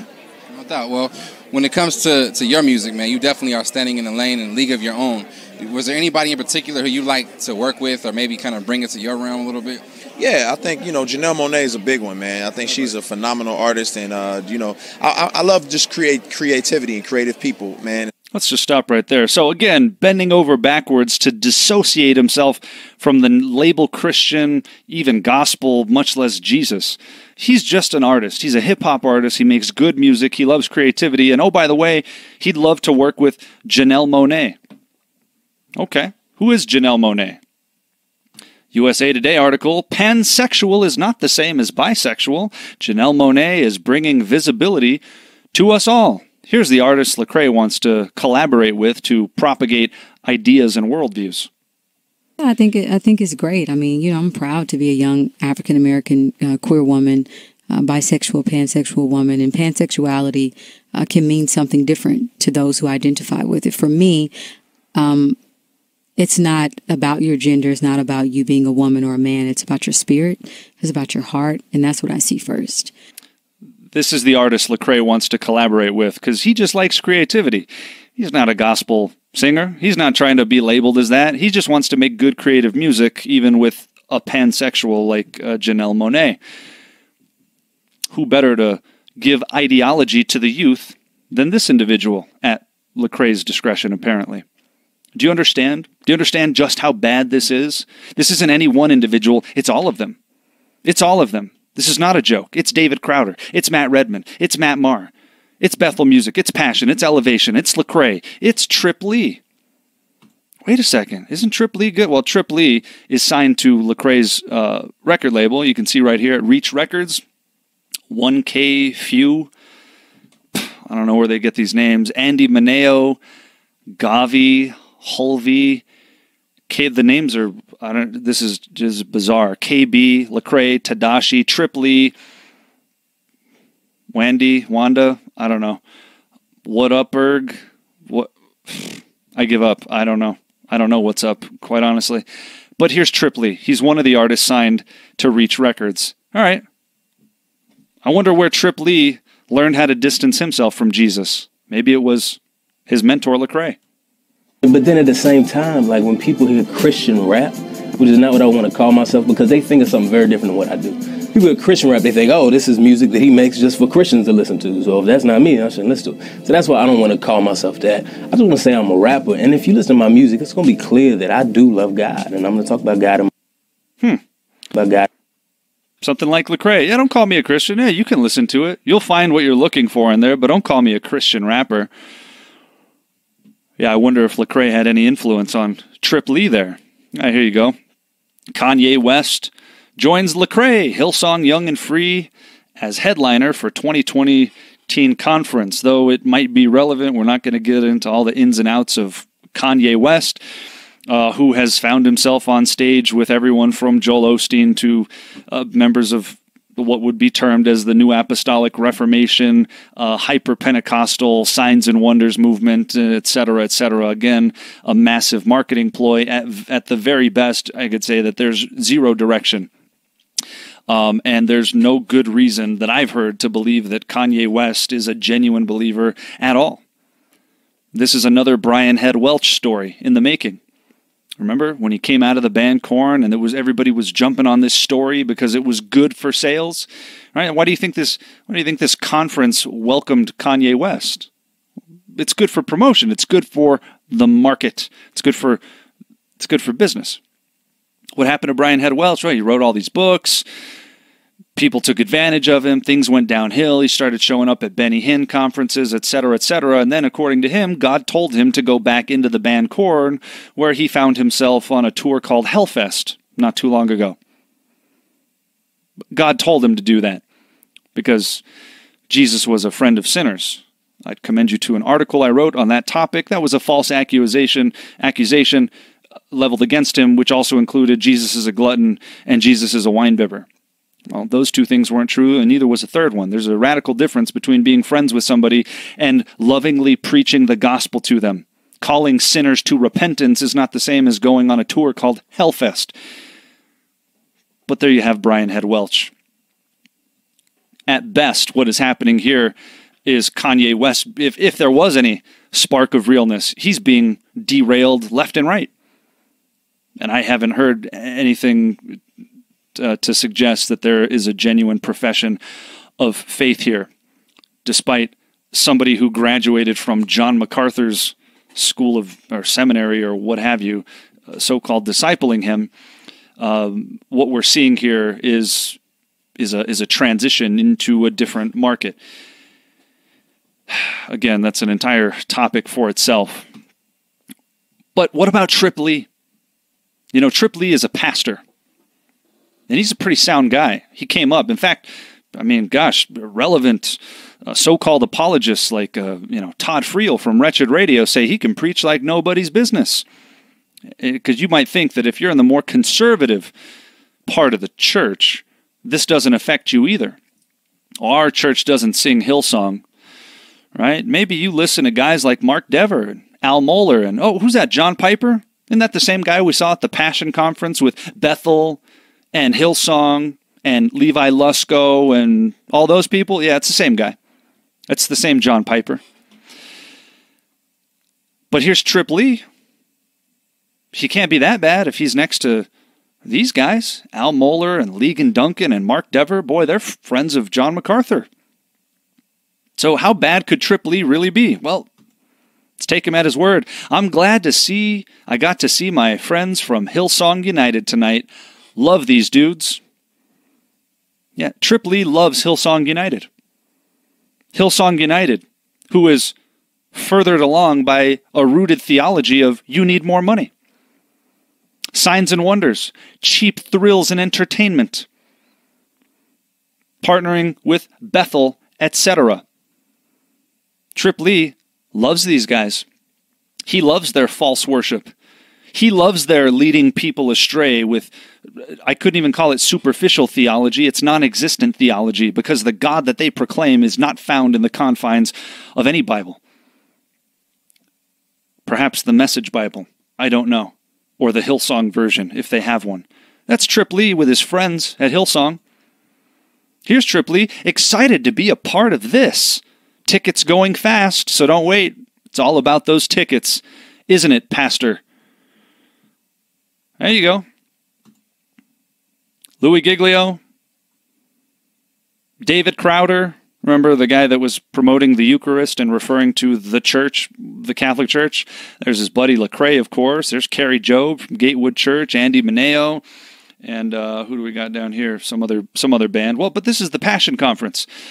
Louis Giglio's Passion Conference. Trip Lee wants you to get those tickets because they're going fast. Oh, here he is at another one. Excited to be with my Passion friends for the next few days. St. Peter's, Missouri, tonight. Who do we have on the roster there? Featuring Passion, the Passion Band, which includes Kristen Stanfill. Remember, let's bring the walls down and promote unity. Louis Giglio, the Pope Kisser. Travis Green. Levi Lusko, the one that's on tour with Bethel. And Trip Lee. How nice. Trip Lee, there he is, side by side with Levi Lusko. I don't know if we can make that a little bigger. There's Trip Lee, Levi Lusko, Louis Giglio. Here's an invitation with Matt Maher, the Catholic, 10th Avenue North. And of course, down here you got Trip Lee with a message by Skip Heitzig. This was at a Calvary Chapel where Levi Lusko's younger brother is a so-called pastor. There's Trip Lee on stage just before... just before Matt Maher came on stage. Actually, he was just immediately before they took an offering. But anyway, you saw the flyer. I'm not sure why this is having some problems loading. But there he was. Trip Lee and Matt Maher, so-called leading people in worship at a Calvary Chapel. Isn't that something? So Trip Lee doesn't mind touring with Catholics.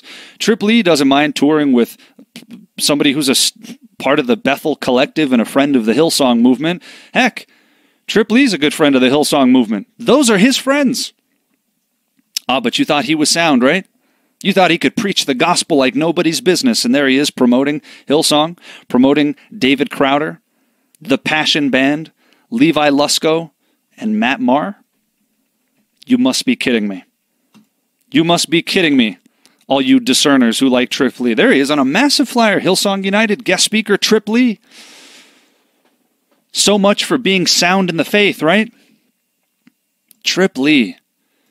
Where's Trip Lee going to find himself real soon? Right next to none other than, wait for it. Up there he is, next to John MacArthur. Yep, there's Trip Lee. There's John MacArthur at Keith and Kristen Getty's Sing Conference.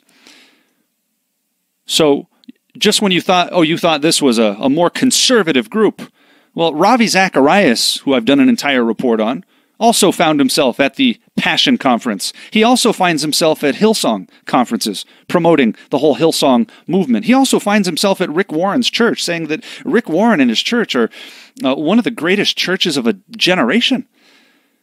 Ravi Zacharias also found himself at the Together 2016 event, which was radically ecumenical. You can see some of the key players. There's Hillsong, there's Lecrae, Francis Chan was there, Christine Kane, Kirk Franklin, Carrie Job. Whereas Ravi Zacharias, he was there. Oh, there he is. Ravi Zacharias, Josh McDowell, right? These are supposed to be two of the leading apologists of the ages. I have books from both of these guys that I've purchased at times. There they were. Well, there was Catholics pleading for unity, Pope Francis on the screen, urging unity. Again, if this is not the great apostasy, it is a great apostasy. So Trip Lee and Lecrae, oh, by the way, there's Shane and Shane down here. We'll touch on them in a second, too. But Trip Lee doesn't want to be labeled a Christian rapper no any more than his friend Lecrae does. And Trip Lee, he's friends with Hillsong. He's friends with Louis Giglio, the Pope Kisser. He's friends with Levi Lusko, according to him. These are his friends. Glad to be touring with his friends.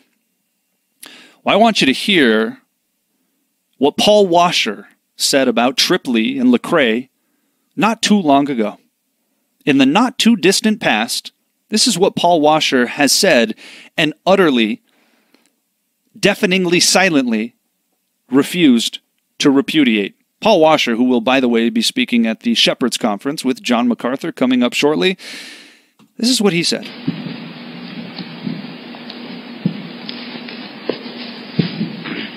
Yeah, what are your views on like Christian rap and Christian rock? Lecrae and Trip Lee are both friends of mine. Now you really think I'm cool, don't you?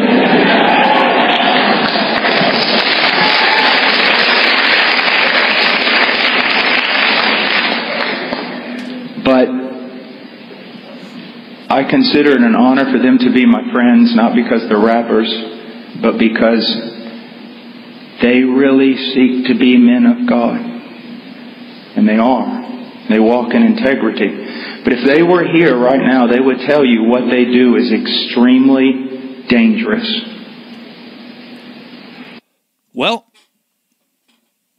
I can give Paul Washer credit for some unwitting form of prognostication here. Yeah, what they do, what they did, was extremely dangerous because it was worldly then, and they've only snowballed from there. But he says he counts it a privilege to be friends with such men of integrity, men who stand for the truth, who seek to be godly. This was Paul Washer at a 2010 Legacy Conference with Lecrae and Francis Chan, before Francis Chan became what is nearly a full-blown Catholic at this point. By all means, please see the apostasy report on Francis Chan if you haven't seen it. All of this ties in together. We're just focusing on worship primarily, but know that behind the worship is ideology, worldview, theology. So even Paul Washer, observing for the last 9 years as his friends of integrity snowball into promotions of Hillsong, the world, pansexuality, general worldliness, has stood idly by and said nothing. The sin of Eli knocks at the door of Paul Washer. I say this sadly, remorsefully, a man that I used to listen to. The thing that made Paul Washer known was his boldness. Famous for rebuking a group of youth students at a youth conference, talking about worldliness. I think it was even in the context of worship, ironically, in Britney Spears concerts or some such. And as he's rebuking that, he said, I don't know why you're applauding, or I don't know why you're clapping. I'm talking about you. The very thing that he became known for is the very thing he jettisoned somewhere along the way. As his friend of integrity, Trip Lee, stands arm in arm with a heretic band. As his friend, Lecrae, stands arm in arm with every worldly radio station, doing everything in his linguistic gymnastic ability to move away from the name of Jesus. No repudiation? For that matter, what about John Piper? What a sad state of affairs. So you that thought because you might be in a conservative circle, this doesn't extend to you. Well, I tell you it does. For you who fancy yourself students of theology, that listen to guys like Albert Mohler and Ligon Duncan and Mark Dever, and maybe you'll listen to people at the Sing Conference because, goodness, you got Johnny Erickson Tata and Ravi Zacharias and Francis Chan's good buddy David Platt here. No. This conference is infected as well. Shane and Shane are touring with one of the leaders of Passion, which we'll get into. Remember, Louis Giglio. Here is Paul Washer's friend Lecrae, David Crowder, Sadie Robinson, Elevation Worship, Carrie Job. There's John Piper and Levi Lusko. Anybody want to tell me why John Piper's over here at the Together for the Gospel Conference? Anybody? No? Anybody want to tell me why nobody's rebuking Trip Lee for all of his heretical associations? Anybody? No? Right? People don't mind pointing a finger at Hillsong, but when it comes to Roost in their own backyard, then they got a problem with it. No, this extends to your friends Trip Lee and Lecrae as well. Ah, but I've heard him say true things. I'm sure you did. Does that give him carte blanche to do this? Trip Lee, in between Ravi Zacharias and Levi Lusko on tour with Bethel? Never mind that. There's Hillsong right below him. Christine Kane. This is a sea of heresy, and Trip Lee is a staple piece of it. He was there a couple of weeks ago. Elevation worship, coming with Stephen Furtick's wayward, narcissistic theology. Boy, isn't this something.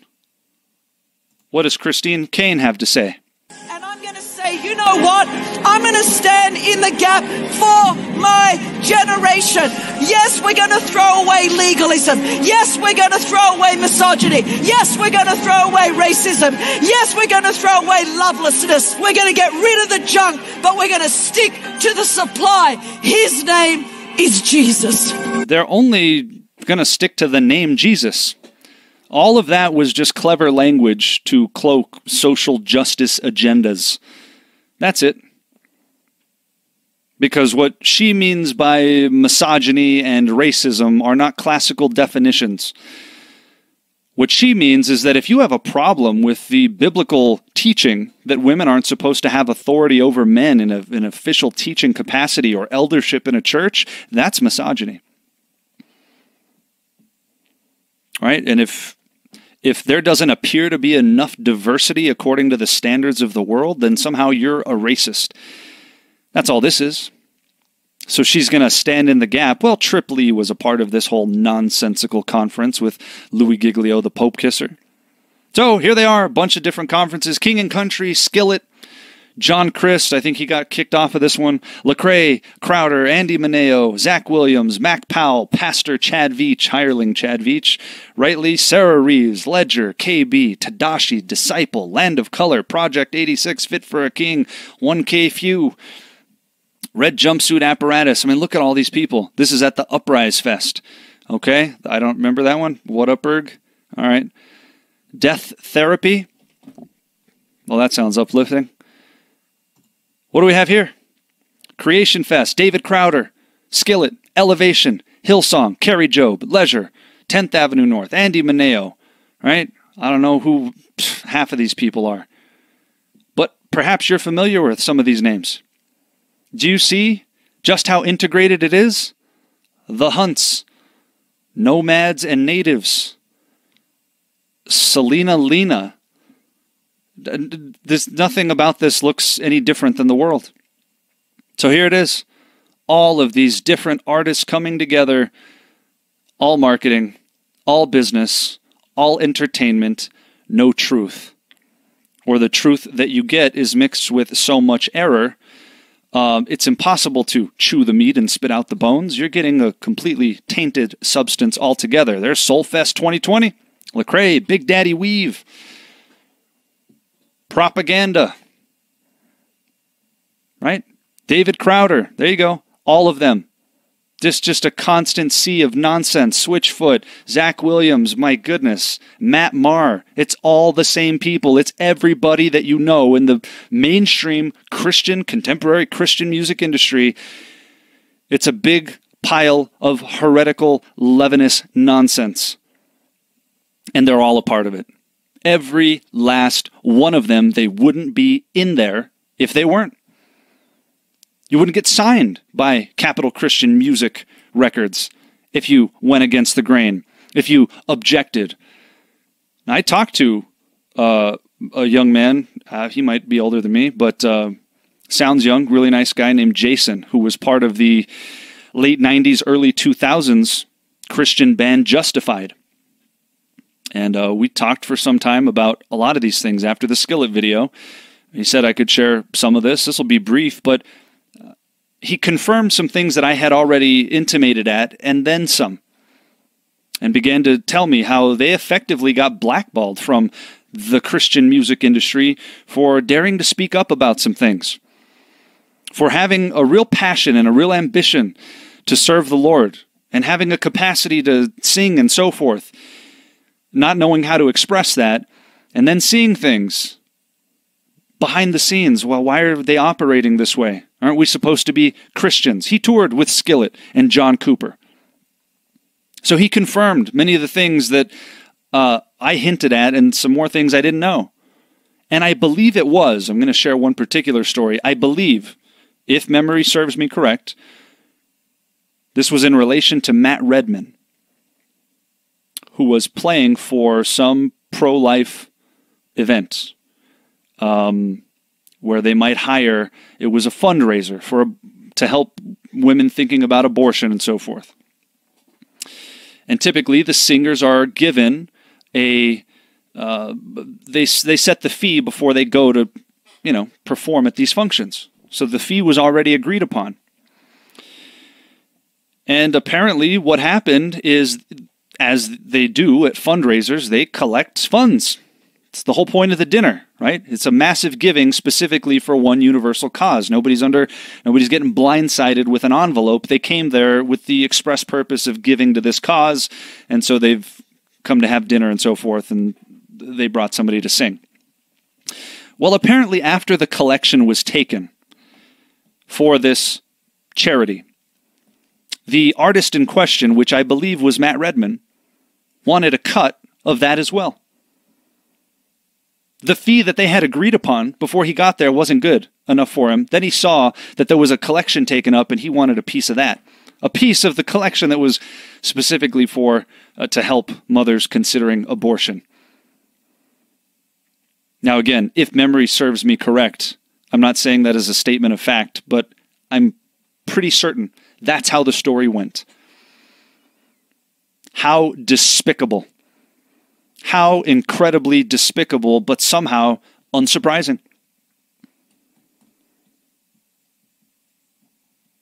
Speaking up about certain things will absolutely get you blacklisted, will absolutely get you shunned from a group. Do you think they'd be invited to tour with people if they said, hey, wait a second, Bethel Music teaches heresy? Do you think you'd be invited to tour with them? I think not. You keep your mouth shut and you go along to get along, or you're not getting a piece of that pie. All the people you see on this list serve a God, but it's not the God of the Bible. It's a God of their own design. It's the God of money. It's the God of this world. It's some other God with a little g. But there they all are.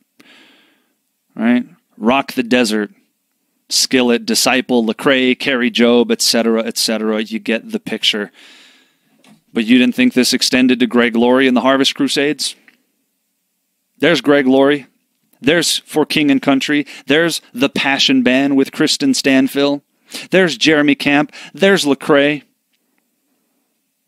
There's Phil Wickham and Chris Tomlin, both tour mates of Joyce Meyer, the Newsboys, Daryl Strawberry. Greg always has to have some celebrity there. Yes, the Harvest Crusades are quite infected. Greg Laurie is quite compromised. And if you watch the Apostasy Report on Calvary Chapel, you'll see more on that. Greg Laurie finds himself in all sorts of compromised positions these days. Because he got a little taste of the fame, he got a little taste of the spotlight, and has been trying to live out his desire to be a rock and roll star through the avenue of the so-called church. Greg Laurie, Mr. Hollywood himself. Despicable. Oh, I'm sure you've heard a true thing or two. And it's been followed up with all kinds of poison. Especially in the form of worship here. And here is, what is this, Phil Wickham at the Harvest Crusade. Oh, there's Levi Lusko. Remember the guy that tours with Bethel? Yeah. It's Greg Laurie's good friend. Little protege. Again, Greg Laurie has a background in the Calvary Chapel movement as well. And so does Levi and his family. There's Greg. There's Levi. There's Chris Tomlin. One big, happy, famous family. Where truth comes second to networking. Where the show must go on. Don't trouble me with doctrine and theology. Give me a good singer and a charismatic preacher, and I don't care what else you promote.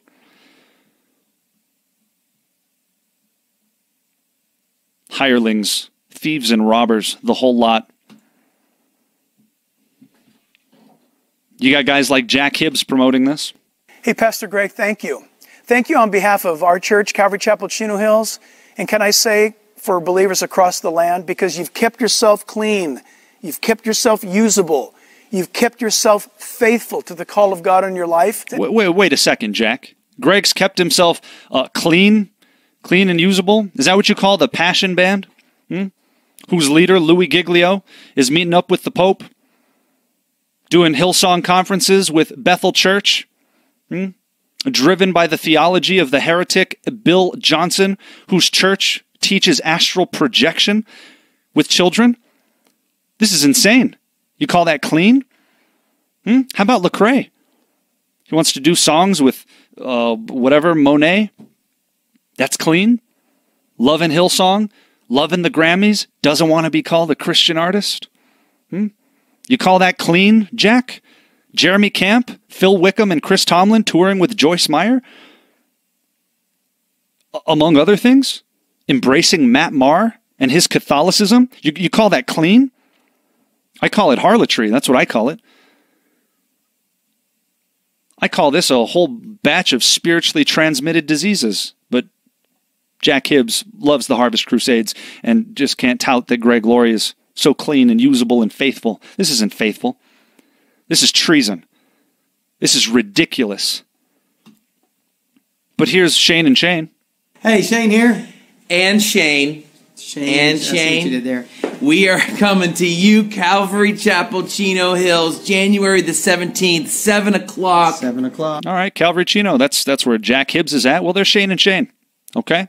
Shane and Shane are closely connected to John Piper, who, don't forget, is heavily involved in the Passion Conference with Christine Kane and Bethel Music, etc., etc.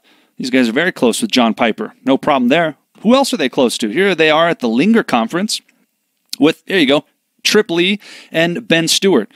And if you'd like to see a whole apostasy report on Matt Chandler doing conferences with heretics like Todd White, feel free to watch that one. But here's Shane and Shane touring with Trip Lee, who we've already established, and Ben Stewart. Who's Ben Stewart, you ask? Well, I'm glad you asked. Ben Stewart is the hireling at Passion City Church in Washington, D.C. Sound familiar? Well, that's because it is. Church, and obviously you know this guy standing next to me, Ben Stewart. You know him well, and I just wanted to say on behalf of Passion City Church DC, our entire team here, to you, Pastor Ken, and to all of you at Faith Bridge, we are so grateful for your generosity and support as we're launching out into Washington, D.C. with Passion City Church DC. And your love for Ben and Donna is... Yeah, so Ben Stewart is under the direct leadership of this deceptive man who just had Bill Johnson at his Passion Conference last year. And this year might as well have had Bill Johnson, who finds himself at the Hillsong Conference with Brian Houston and the whole lot of them, right? The same Louis Giglio right here who's greeting Pope Francis. That's Ben Stewart. Ben Stewart is part of the Passion movement with Kristen Stanfill and the Passion Band that you saw touring with all these people. Well, Shane and Shane has no problem lingering with Ben Stewart, Trip Lee, Matt Chandler, and others. But you thought they weren't affected because they seemed a little more wholesome and bluegrassy or something. Well, I'll confess, they have great voices. I'm sure they're talented musicians. That does not excuse what's happening here. They have a whole thing called the Worship Initiative where they teach you how to play songs from everybody we just listed. Chris Tomlin, Matt Maher, etc., etc. They got a whole list of basically every Christian artist you can think of. Here's Ben Stewart, again, on tour with Shane and Shane, who Jack Hibbs invites to the Calvary Chapel Church. Here's Ben Stewart. Join us in welcoming Pastor Ben Stewart at the Kingdom Bound 2019 lineup. What is the Kingdom Bound conference, you ask? Well, here it was in 2019, last year. Well, you had for King and Country, you had David Crowder, Skillet, Bethel Music, Passion, Danny Goki, right? All the usual suspects and 1,000 others. And then, of course, you had Ben Stewart. Yes, Ben Stewart is very much involved with everybody we just talked about. All of them. No problem. Promoting Bethel, Skillet, never mind his own father of the faith, so to speak, Louis Giglio, who finds himself warmly embracing a man who could rightly be described as embodying so many of the attributes of the Antichrist that it's almost impossible to have a conversation about the topic of Antichrist without talking about the papacy. This is a total loss. This is not a light matter. All of them compromise from start to finish. Jesus culture, Hillsong, all of it.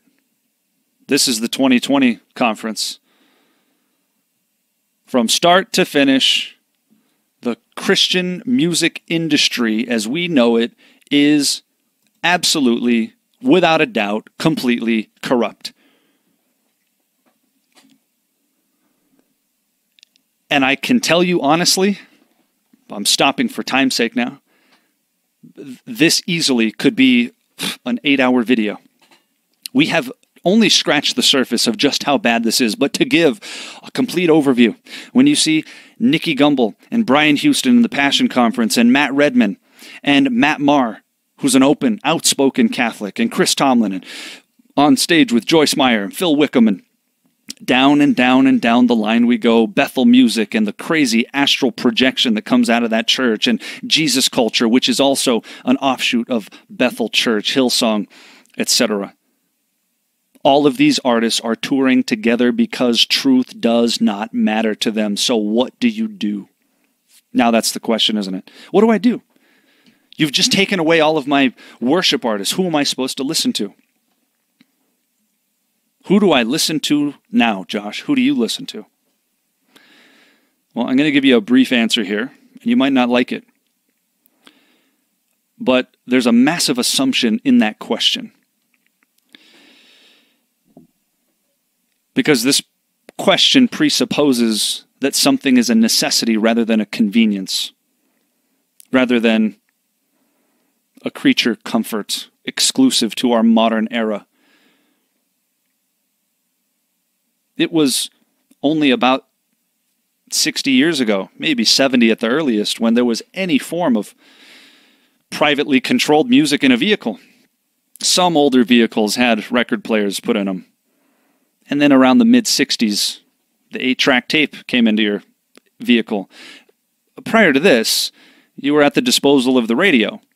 And prior to the invention of the radio, well, this just wasn't an option. It is a convenience that we get to listen to people singing. This is not a requirement or a necessity. But look how accustomed we've become to our modern creature comforts. You know, the apostles didn't just get to pop in technology and listen to somebody sing to them. You know what they did? They had songs that they sang to themselves. That doesn't mean things weren't written. Book of Psalms. Written where good theology abounds, which comes first before you start singing. Who am I going to listen to?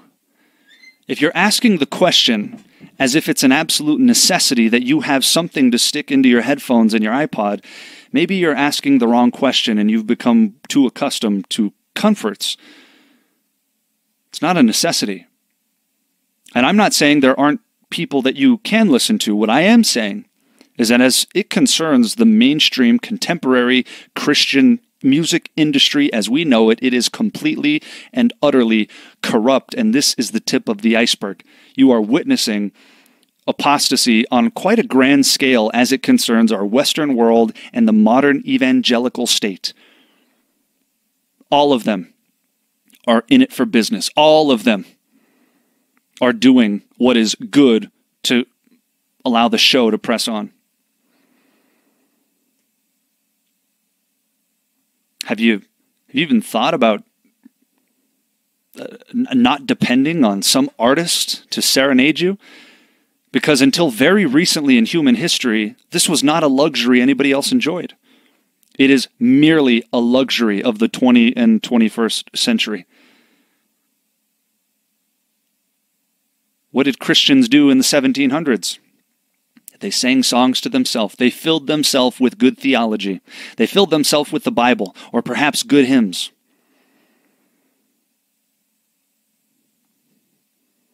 You get yourself an old hymn book from a couple hundred years back, and you compare what's written in there to some of the lyrics you find here. Tell me there's not a chasm of difference. I don't know who you should listen to. I'm not saying you should listen to anybody. Maybe you can find some nondescript choir. Maybe there's some good old hymns sung by somebody.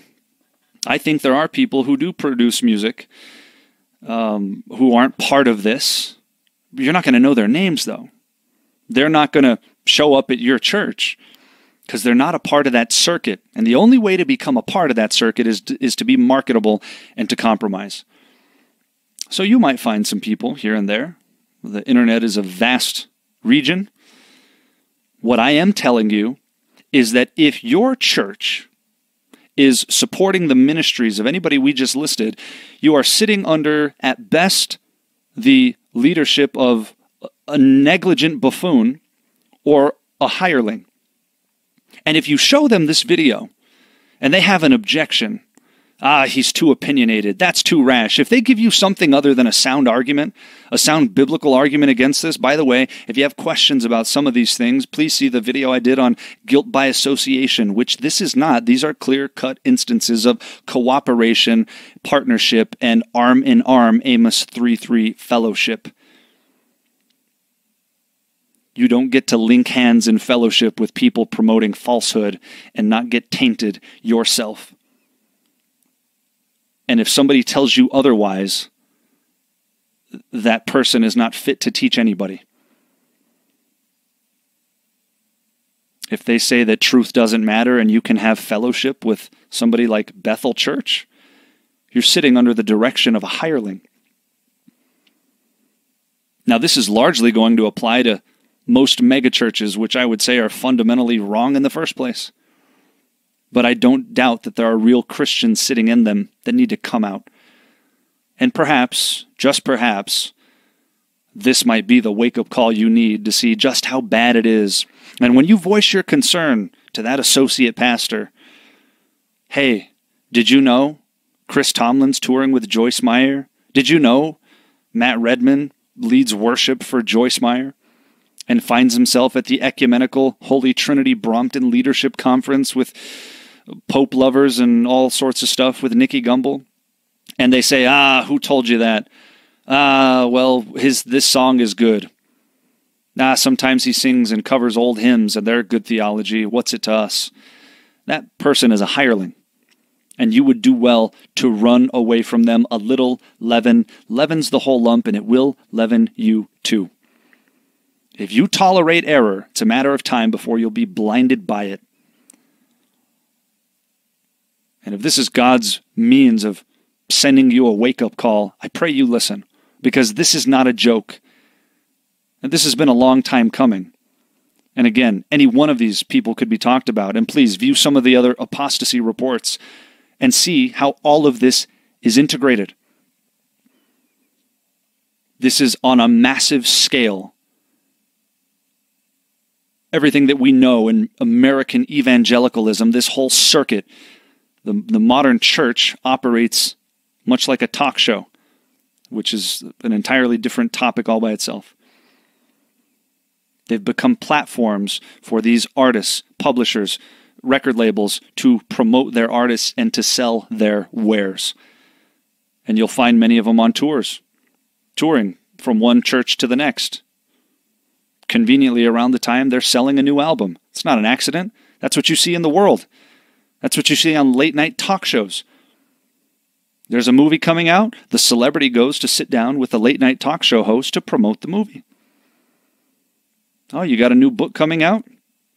Well, the book publisher is going to put you on tour to go to this mega church and that mega church and all the way around, but it's massive in the music industry. And because the so-called worship experience has become arguably the centerpiece, the drawing lure for the modern evangelical church, they have to imitate these people because business must go on for them as well. And they're not going to chance dwindling numbers for the sake of integrity and truth. Nope. We'll create a stage show that looks like Beyonce, even to the world. That's how they describe it. Boy, this looks like a rock concert. Well, that's because it is. It's worldly. It's sensual. It is there to entice you. And they are battling for your mind. And if you don't guard your hearts and your minds in Christ Jesus, again, it's a matter of time before you will be blinded by it all.